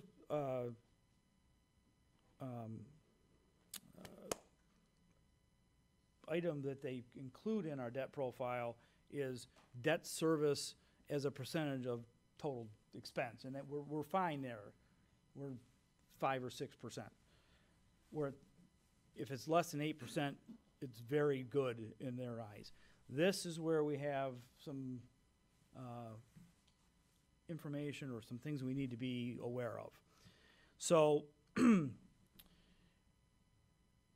if your total debt as a percentage of revenue is 30% or less, it's basically very strong. If it's 30 to 60, it's strong. If it's 60 to 120, it's adequate. If it's 120 to 180, it's weak. And if it's over 180%, it's very weak. We're weak. So our debt profile, according to Standard & Poor's, is weak. And in that every category, I guess I don't want to get too much in the way, I don't have all the data, but they score us in 7 different categories. And 1 is the best you can get in any particular category, very strong. 5 is very weak, it's the worst you can get. They weight the different categories. This is one of the categories. It's only 10% of the score. So it doesn't necessarily nick us very heavily, but it does. So you can see that we're at 163.8% or 164% for all intents and purposes at the end of 17. That threshold is 180 before we go to a very weak. So, you know, Commissioner Carabelli has raised the question of, well, the county historically has always pledged their full faith and credit on public works debt. You can see that it's about 50-50. So of that 164%, it's pretty much 50-50 between drainage debt and general county debt.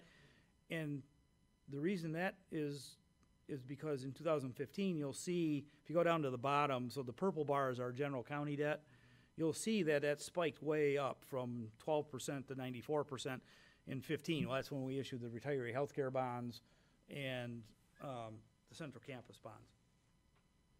Prior to that, we were in the strong category. We were in a 3 instead of a 4. So at the end of the day, we, Commissioner Carabelli, we can issue about $125 million of debt before we go into a 5.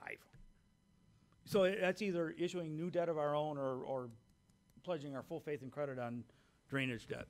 Great. I have Commissioner Kleinfeld on the list first. Thank you, and Commissioner Carabelli, when you came up with this in that other meeting, it's something that I really wouldn't have thought of. And now that we're addressing it, I really appreciate that. When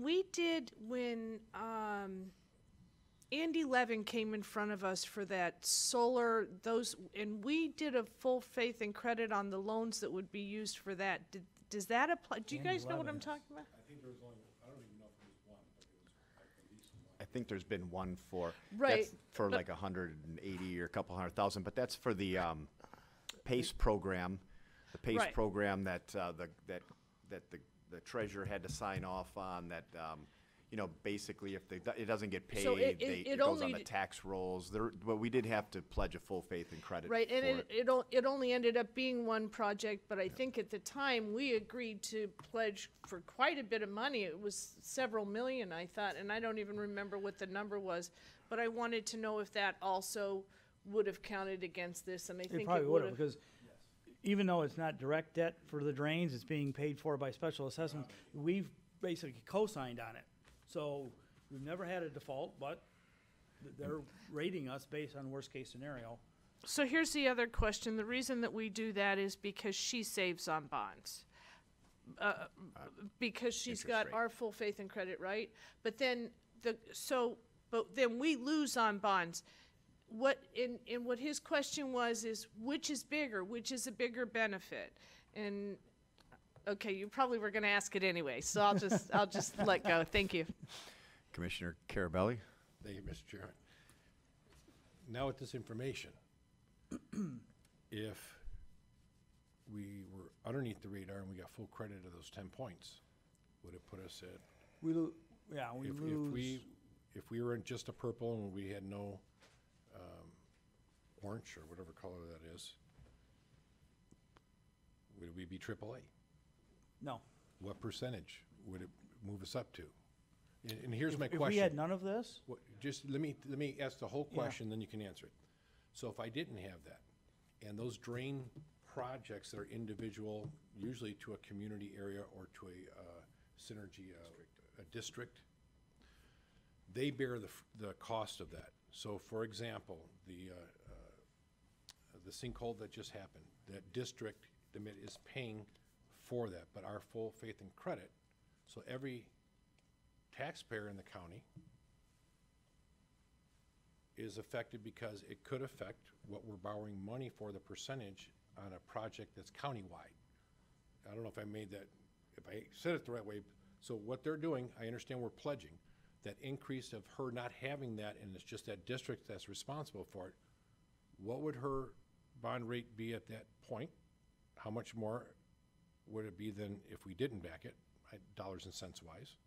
And then if we were clean and it increased us borrowing money for the central campus or any other projects, a possible jail, whatever it may be in the future, what percentage would we save? So I'd like to see the difference. And I know it's a lot of math for somebody to sit down and try to well, figure. and you don't know, depending on market conditions and so on.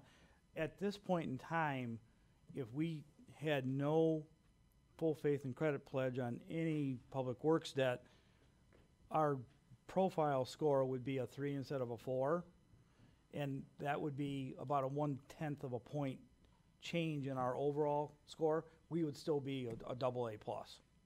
And it wouldn't increase our No, because the market says, well, are you a AAA or a AA plus or a AA or a AA minus? At this point, it's not changing the overall rating Okay. at this point. And But I'll leave it certainly isn't going to help if we go down a 10th, but well, and that's, I guess, offline, we can talk some more about this, because I'd like to see the ramifications of, especially with projects we have coming up, and what would it be, and somebody run the math of if we didn't pledge that.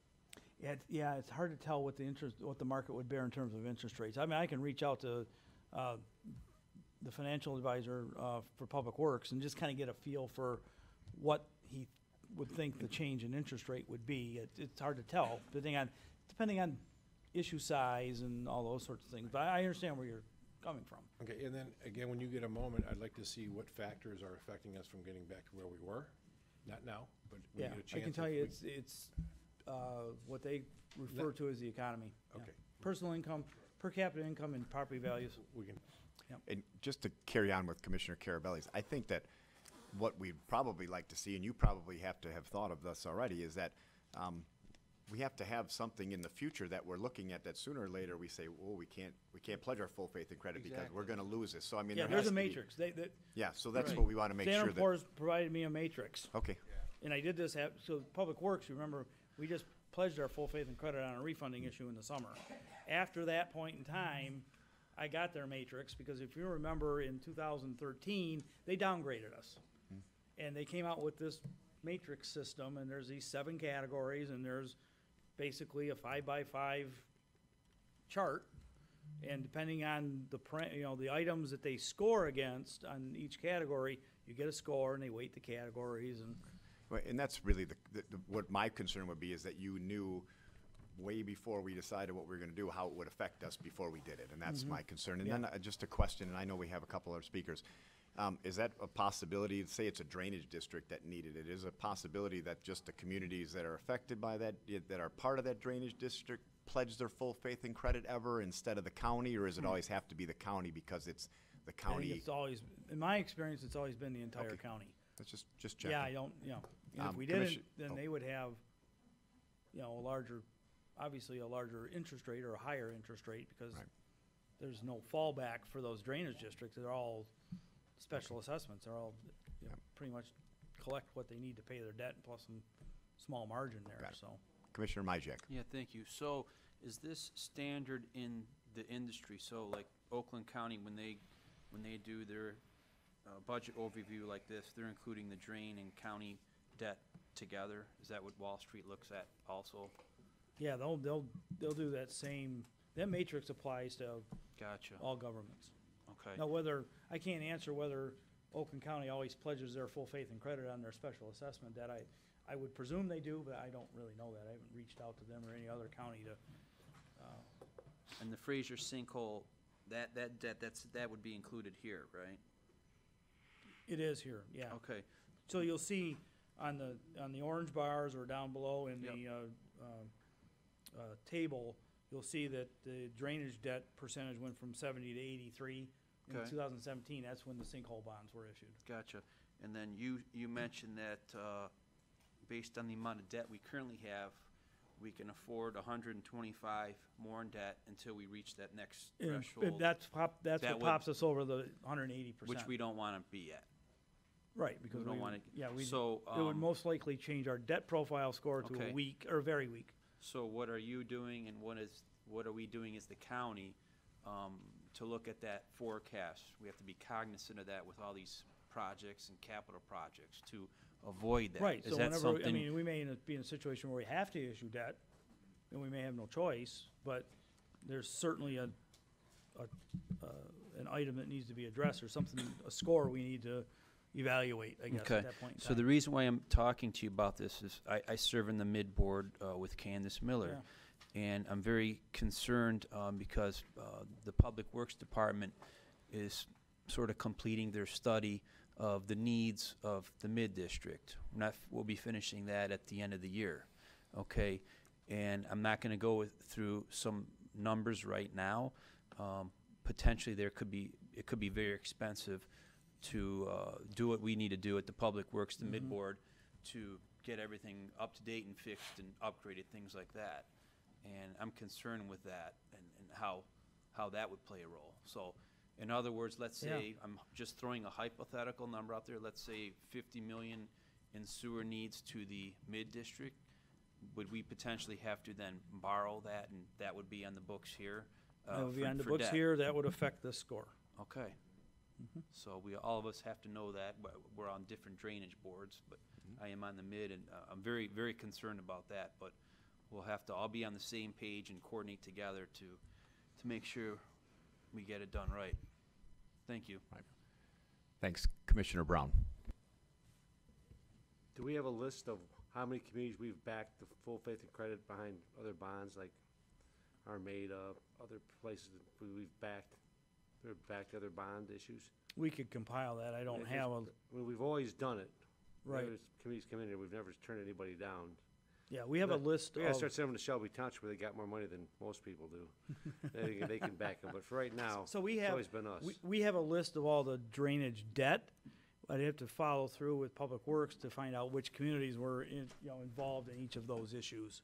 I guess I it's mean, it's not a something- major concern because the economy's strong right now, but there was a time when some communities were weak and they made default, and Right. we'd be on hook, and that Yeah, would obviously fortunately- affect our credit score too, right? Because we back in somebody else's bonds, like I do back Well, my kid car. Yeah, loan, I right? mean, fortunately, we've never had a default, and there's some, abilities to go against property and so on and so forth. We've never had a default. Just something to think about. Yeah. And the There's a range lot- of things that we're considering. How many communities we've actually got Right. out there that got notes that we've backed. All right, thank you. Thank you, Commissioner Drollet. Thank you, Mr. Chair. Steve, has the executive concerned about the prospect of a jail project bumping us over that line? Haven't discussed that yet with them. I mean, depending on the size of the issue. Right. Again, we got about $125 million of ability or a cushion there to, but the jail study is not far enough to even have an idea what that would be. But this is something I will discuss with them once the numbers come in. Right, because I can't remember what the numbers that have been proposed for the jail project. And I know there's no specific project in front of us either, but I mean, Right. That's something we should certainly be cognizant about because, as you said, we're not that far away from that mark, and that's the only thing I can think of. Is there any other thing on the horizon that you guys foresee that could be a possible debt of that nature? Not direct debt. What I would refer to as direct debt or county debt, not that I can think of. Okay. I think, so right now, about half of the debt is county and half of the debt's public works, roughly speaking. Right. So there's no other debt that we can see county-wise necessarily that we can The jail foresee. is the one I can think of. conceptualize in my mind at this point. Okay. Thank you. Yeah, you're welcome. I don't have any other speakers at this time. Okay, so that completes the debt profile. So the next slide is the 10-year forecast, and again, this is in millions, and you can see that for 2017, we had about an $8 million drawdown on fund balance. Fund balance was $53.6 million. We're projecting a $2.8 million surplus this year. We haven't had that much in capital projects. Most of the projects this year are being funded through that carryover from 2017. We've got a drawdown again in 2019 of about $5.6 million. Again, we got about $13.6 million contribution budgeted for the capital improvements. So, you can see down toward the bottom that our fund balance is right in that 20% range. I mean, we got to be very careful about where we go with that. You can see starting in 22, it starts going up every year, but again, as indicated in the previous slide, our debt service payments start dropping off there, and so we're getting some relief on the debt side, assuming nothing else happens. As in prior years, we know that on the operating side, contract services, we don't spend 100% of the budget, so I've got about a 5% cushion in here, about $2 million budgetary savings on the operating side. Again, we've got 3.5% turnover factor built into 19, 3% built in every year after that. If we come in and turnover factor is 4%, that's good news. If it's 2.5%, that's bad news. So again, small surpluses starting in 21, and then again we start getting relief on the debt service side, assuming nothing else happens. So that's what the general fund looks like. The next slide then is graphical representation of the fund balance as a percentage. Again, I've got the 15% mark in red, 20% in green. You want to definitely be between 15 and 20, preferably at 20 or above. And the last slide is indicating what the fund balance total of the delinquent tax fund and the general fund is by year. Again, the rating agencies would like this at 75%. They say that if we're materially below 75% for a sustained period of time, then that could put pressure on the rating. What their definition of materially, we were at 74% in the last rating, and it didn't affect us. They still said we had very strong budgetary flexibility, they call it. It's one of the categories. But you can see in 19, 20, 21, we're closer to 72, 73, whether they would consider that materially below, I don't know. Then we start heading back up toward the 75% mark. Again, this is assuming not much growth in the delinquent property tax fund, which is a good news, bad news sort of thing. So when the economy is good, the delinquent tax fund, is not generating as much in interest and penalties and all that sort of thing, because we're not not as many properties are going delinquent. When the economy's bad, that fund earns more money. So it's a, you know, I like to refer to it as a love-hate relationship kind of a thing. So we get pretty much steady growth here. I mean, steady as you go on that. I think we got $1 million surplus built in every year for the delinquent tax revolving fund over and above the $8 million that it contributes to the general fund. So we're, you know, right where we don't want to be much different than what this indicates here, where it could put some pressure on our rating. And that's it.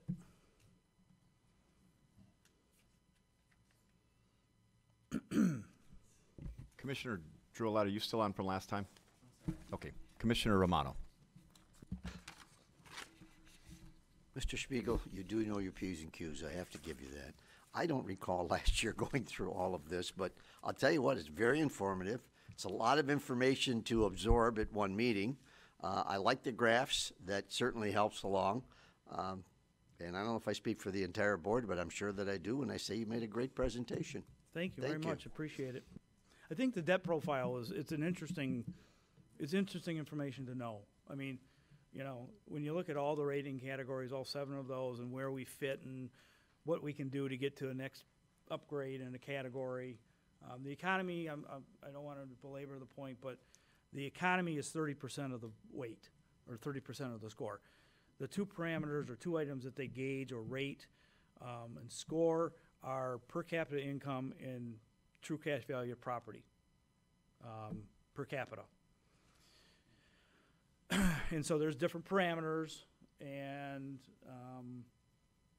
we might be able to get to the next category based on property values if the market stays, you know, strong as it is. The per capita income, we've got, you know, there's just challenges there of moving up to a next. So they give us an adequate, which is a 3, but it's 30% of the score. So they get to a strong, which is a 2.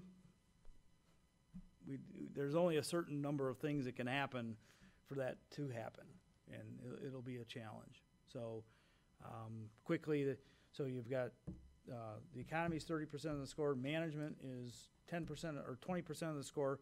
We get very strong on management. Budget flexibility, which is fund balance, we get very strong.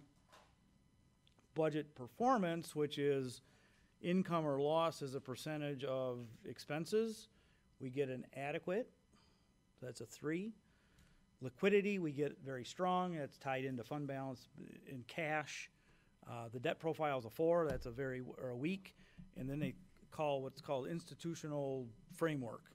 And we get a strong. And every community in the state gets institutional framework. It's more of a gauge of the ability to raise taxes and revenues from the state. So the kind of the financing structure is similar across all local units of government. So everybody in the state gets it strong. So anyway, so you add all that up, weight it, do the math, and then there's a very tight scale of where you fit for a AAA or AA plus or AA minus, triple B plus, whatever, you know. So. Commissioner Carabelli. Thank you, Mr. Chairman. I concur with Commissioner Giuseppe, so thank you. You're welcome. Appreciate the compliments. With that said, last year I had asked, and I haven't received it, maybe we did and I misplaced it, is the county asset, county-owned property and buildings. I know that the drain office is going through theirs and looking at it and selling some assets, property, whatever you want to word it as. I'd like to know where we're at with the county-owned assets. I know the bank sold, come back, sold. Now supposedly it's not ours anymore. But there's other things, like as I look in the capital improvement, $250,000 for the Majestic building, which is down in Warren on Van Dyke, $250,000 to put on a rooftop unit. I look at it, Health and Human Services has a program, I think a child care program in there, and then the rest of it is rent from the state. You have Michigan Works in there, you have Health and Human Services from the state of Michigan, I think, in there. I think about a quarter of the building, and that's about a quarter of the building. The other quarter of the building is vacant, and the other quarter of the building includes a Dollar General, includes a another beauty supply moved, and includes a restaurant. So with that said, is it feasible for us to hang on to this piece of property, especially? We do not own the entire property. Well, We own the piece that the health department and the state rents from us. okay, I don't know how you have a continuous strip mall and you only own Yeah, part of it. we own, Okay, maybe it was we own- condos. yeah, Lynn can explain that more. We only own Okay, that. but then with yeah. that said, and that's just one off the top of my head, I don't know them all, and I thought we were gonna get a list to the board of what we own. I can get that for you. You Yeah. want a list of all the buildings? The property Yeah. that the county has vacant Mm-hmm. in their intention, a list of the property, the buildings that we have that is utilized by county. That's what I meant, property vacant. Yeah, Um, yeah. We, And then we do also the have- buildings that we have that we're leasing out to other entities. I'd like to see this and see where we're at, because I don't know. And I Right. think that's an important thing we should know. Let me back up, if I may, to, okay. I'm just kidding, go ahead. So, backing up to the general fund, two things that I didn't mention. One, what you'll find when you look at all the different divisions of the court, so the circuit court, juvenile court, probate court, district court probation, New Baltimore, and Romeo district courts, you'll see that there are some fairly large fluctuations in expenses between those divisions because the court is doing some reorganization. So you'll see a large decrease in the circuit court, primarily because of the MIDC fund, but they're also moving the reimbursement division into the juvenile court, because they do most of the collection activity for the youth home. The district court probation department is basically being closed, and the probation officers are being moved and charged into the individual probate or district courts. And there's something else, and I can't remember what.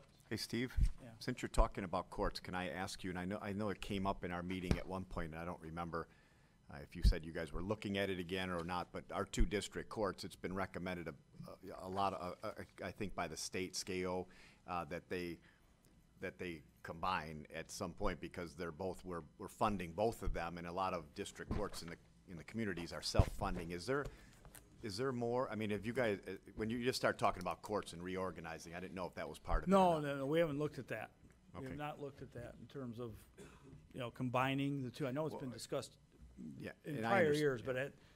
but I know it's been Yeah. discussed a lot of times. I know that it's a logistical probably nightmare for people Right. in different other communities, depending on which way you went. I just know that we had a small discussion about it in our budget meetings, and we talked about it with you, I think, a little bit to that tune. I didn't know if that was part of what you were looking for. No. It's just like moving, this is more moving people around between divisions. Well, Okay. and, Mr. Chairman, to go back to what I'm asking, the assets, so I know, and that brought up, the next part of my question was the courts, the district courts, the Romeo one, in 2 years, we're spending $300,000 for the building, for a new Havoc system, the New Baltimore, another $100,000 in the next 4 years. You add this all up, and again, I'd like to see all this and then see what it's truly costing us for this. And without knowing what we have, and I think it's important. Right. Thank you. Thank you, Mr. Chairman. Thank you. Commissioner Brown. 761, I think. It's on page or slide number. Slide at the beginning. I think it's the first 769 million. Yeah. So the other thing I want to mention in the general fund is relative, now that we're discussing Majestic and who's renting space from us and so on and so forth. So we rent a significant amount of space to the state at the Verkulen Building and at the Majestic Center in Warren. Those leases expire at the end of 2019.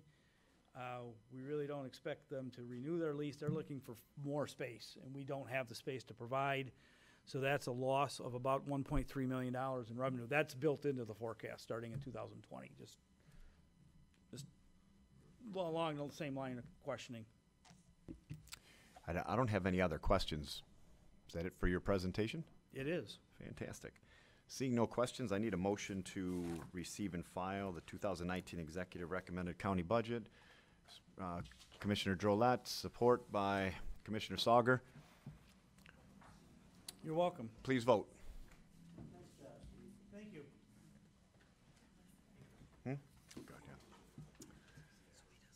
Motion passes 12-0. Item 9, Finance Committee recommendations. We have a motion to adopt them in their entirety. It's moved by Commissioner Romano, support by Commissioner Kraft. Any discussion on the finance motions to? All right, great. Please vote.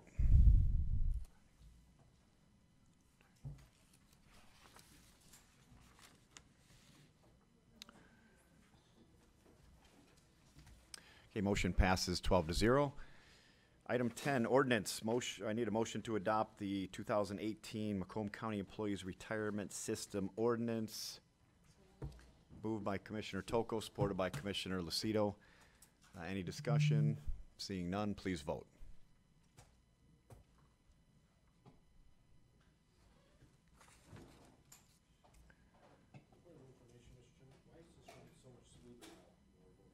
Because Mr. Keys is not here. Sorry. All right, motion passes 12-0. Item 11, new business. Any commissioners have any new business? Commissioner Sauger? Yeah, this might be some explanation. What are the duties of our county legal department compared to what our duties are with the special counsel? That's the first question. The third one is, how do we pay the special counsel? Is that by contract, or is that by bidding out, or is that just when we need them? I used to see, in all the years we've been coming here, we'd have our full board meeting, just our full, we'd have the clerk here, we'd have the treasurer here, and we'd have the corporate counsel. We'd all be here. I guess things have changed, for what reason, I don't know. But I'm curious about that, and I'm also I want to know about, I know that we use the special counsel for certain things on our board, but we first have to go with our corporate counsel and ask them, what's your interpretation? If we're not satisfied with this ruling, then we go to get a private attorney, bring them in. And and I want to know how we pay for this, because the last full board meeting we had here, we had that special counsel sitting here, and we paid him, I don't know how many dollars an hour, to sit and look at us. None of us asked him a question, nothing was directed to him. So I think that's got to be looked into, and I'm curious, and I'd like to make a little explanation about it. Great. I can give you a little explanation. Anything that has to do with any conflict between us and the executive's office, the corporation counsel automatically backs themselves out of it. So any other issue that we have that deals with anything besides any conflict with the executive's office, we go to corporation counsel on those things. Our independent counsel, which we've had for the 7 years that we've been here, is paid out of contract services, and they're paid hourly. There's no contract for how much that they work, and we have a contract services budget that we've been doing this with for 8 years. And any other questions that you have on that, you can ask or go see Patty's, that has all the budgeting stuff down like that. But how much do they get when they're sitting here? How much do they get an hour? Generally Marv, I don't have that off the top of my head. It's whatever we approved for our corporate or our independent counsel when we approved that at the beginning of the year. So you can check that out. There are plenty of times that Scott Smith and our counsels have been here for questions on different items that we've never really had a question about. But there are times when we're dealing with topics that are legal topics that we anticipate questions on, and there's other items that they're working on here, so they're here already, whether it's our ethics policy or different policies that we look to them for guidance for. I'd like a sheet of paper to show me that, what he's getting, they're getting. Marv, it's all open. You can get anything. Anybody can get all the numbers that they want. The other thing is, since we have them, and I know I've talked, a lot of attorneys have called me, how do they get thing? They like to represent, they like to give their input on different things in the county. Marv, it's been out to bid and it's been voted on by this board on who our council is on several occasions since I've been here. So it does go out on. I know I'm getting older, but I'm trying to recollect when the hell they were. All right. We'll give you all the information you need, Marv. Chair. Yes, I had another new business over there with Commissioner Kleinfeld. Okay, thank you, Chair. Well, first of all, I'm never opposed to taking that out to bid. I always wanted to try to get a Macomb County firm. So I don't know how long it's been, but I agree that it's been at least twice since I came on that we took that out to bid. So we could take a look at that. And second, we have Clerk Smith here again, and you know, since we changed the way that we do this, I don't know that she necessarily has to be here. I really appreciate it. I think this one was a really long one for you to sit through. And I don't think it's necessarily necessary that she come, and if she's just doing it on her own, wow, that's really nice of you, because we don't have any other countywides that are coming to these meetings, so thank you. Thank you. New business? Yes. Commissioner Romano. I just want to, I was listening to what Commissioner Sauger mentioned. Incidentally, before I forget, that is painful. Thank you for coming. No, I mean, at least we have an idea of what's going on. We have something in front of us that we can follow along. This poor lady sits there, yeah. Okay, it's just painful, and we appreciate She has you things being running here. so well over there. Yeah, so going back to what Commissioner Sauger said, and Ms. Kleinfeld, I'd like to know also what kind of money we're paying this, and if the county council can't give us the answer, then I would think we'd go to our independent council. But just to have, and I think Mr. Sauger summed it up by saying just having him sit here and paying him, and we don't have any questions for him, and if we do, I'm sure we can give him to the chair ahead of time and then have him here in lieu of having him here and just spend the money. I can understand where Mr. Sauger's coming from. So this is a board of 13. Anybody that wants to do something about the way that I run this community, our independent council, because I squeeze him for every dime that I get. They don't charge us for travel time. He was here working. He said, I'm here. I'm going to work right here if you need me. He's done that many times. I squeeze these guys for every dollar that we can to get our service out of them from people that have been working for us and with us for 8 years now. You can get, sure, you can always get that. You can always talk to Patty. She has the numbers up to the day. So you can always question these. We can always talk about going out for bid if we want a new company, if we want a new person. But that being said, we do not have an independent or a corporation council of our own, and we know that. Our corporation council will deal with us on a lot of matters, and we go to him for every matter that we can. But there's more often than not, our issues that we need a counsel for have to do with questions between us and the executive office, and he refuses, and rightfully so, he gets caught in the middle of this, to give us that type of advice. So we can do whatever we want here, and when I'm directed to do something by a majority of the members, we'll do anything, but the numbers are always available. This is government, and our number one concern is transparency. They are there for the everybody to see all the time. Any other new business? Great. Public participation. Any members of the public wishing to speak? Well, any members of the public wishing to speak? Third and final time, seeing no members of the public wishing to speak, we're going to close public participation. Need a motion to adjourn. Commissioner Drolet, supported by Commissioner Leonetti. Please vote. Yeah, I figured you were waiting for public participation to put up with this.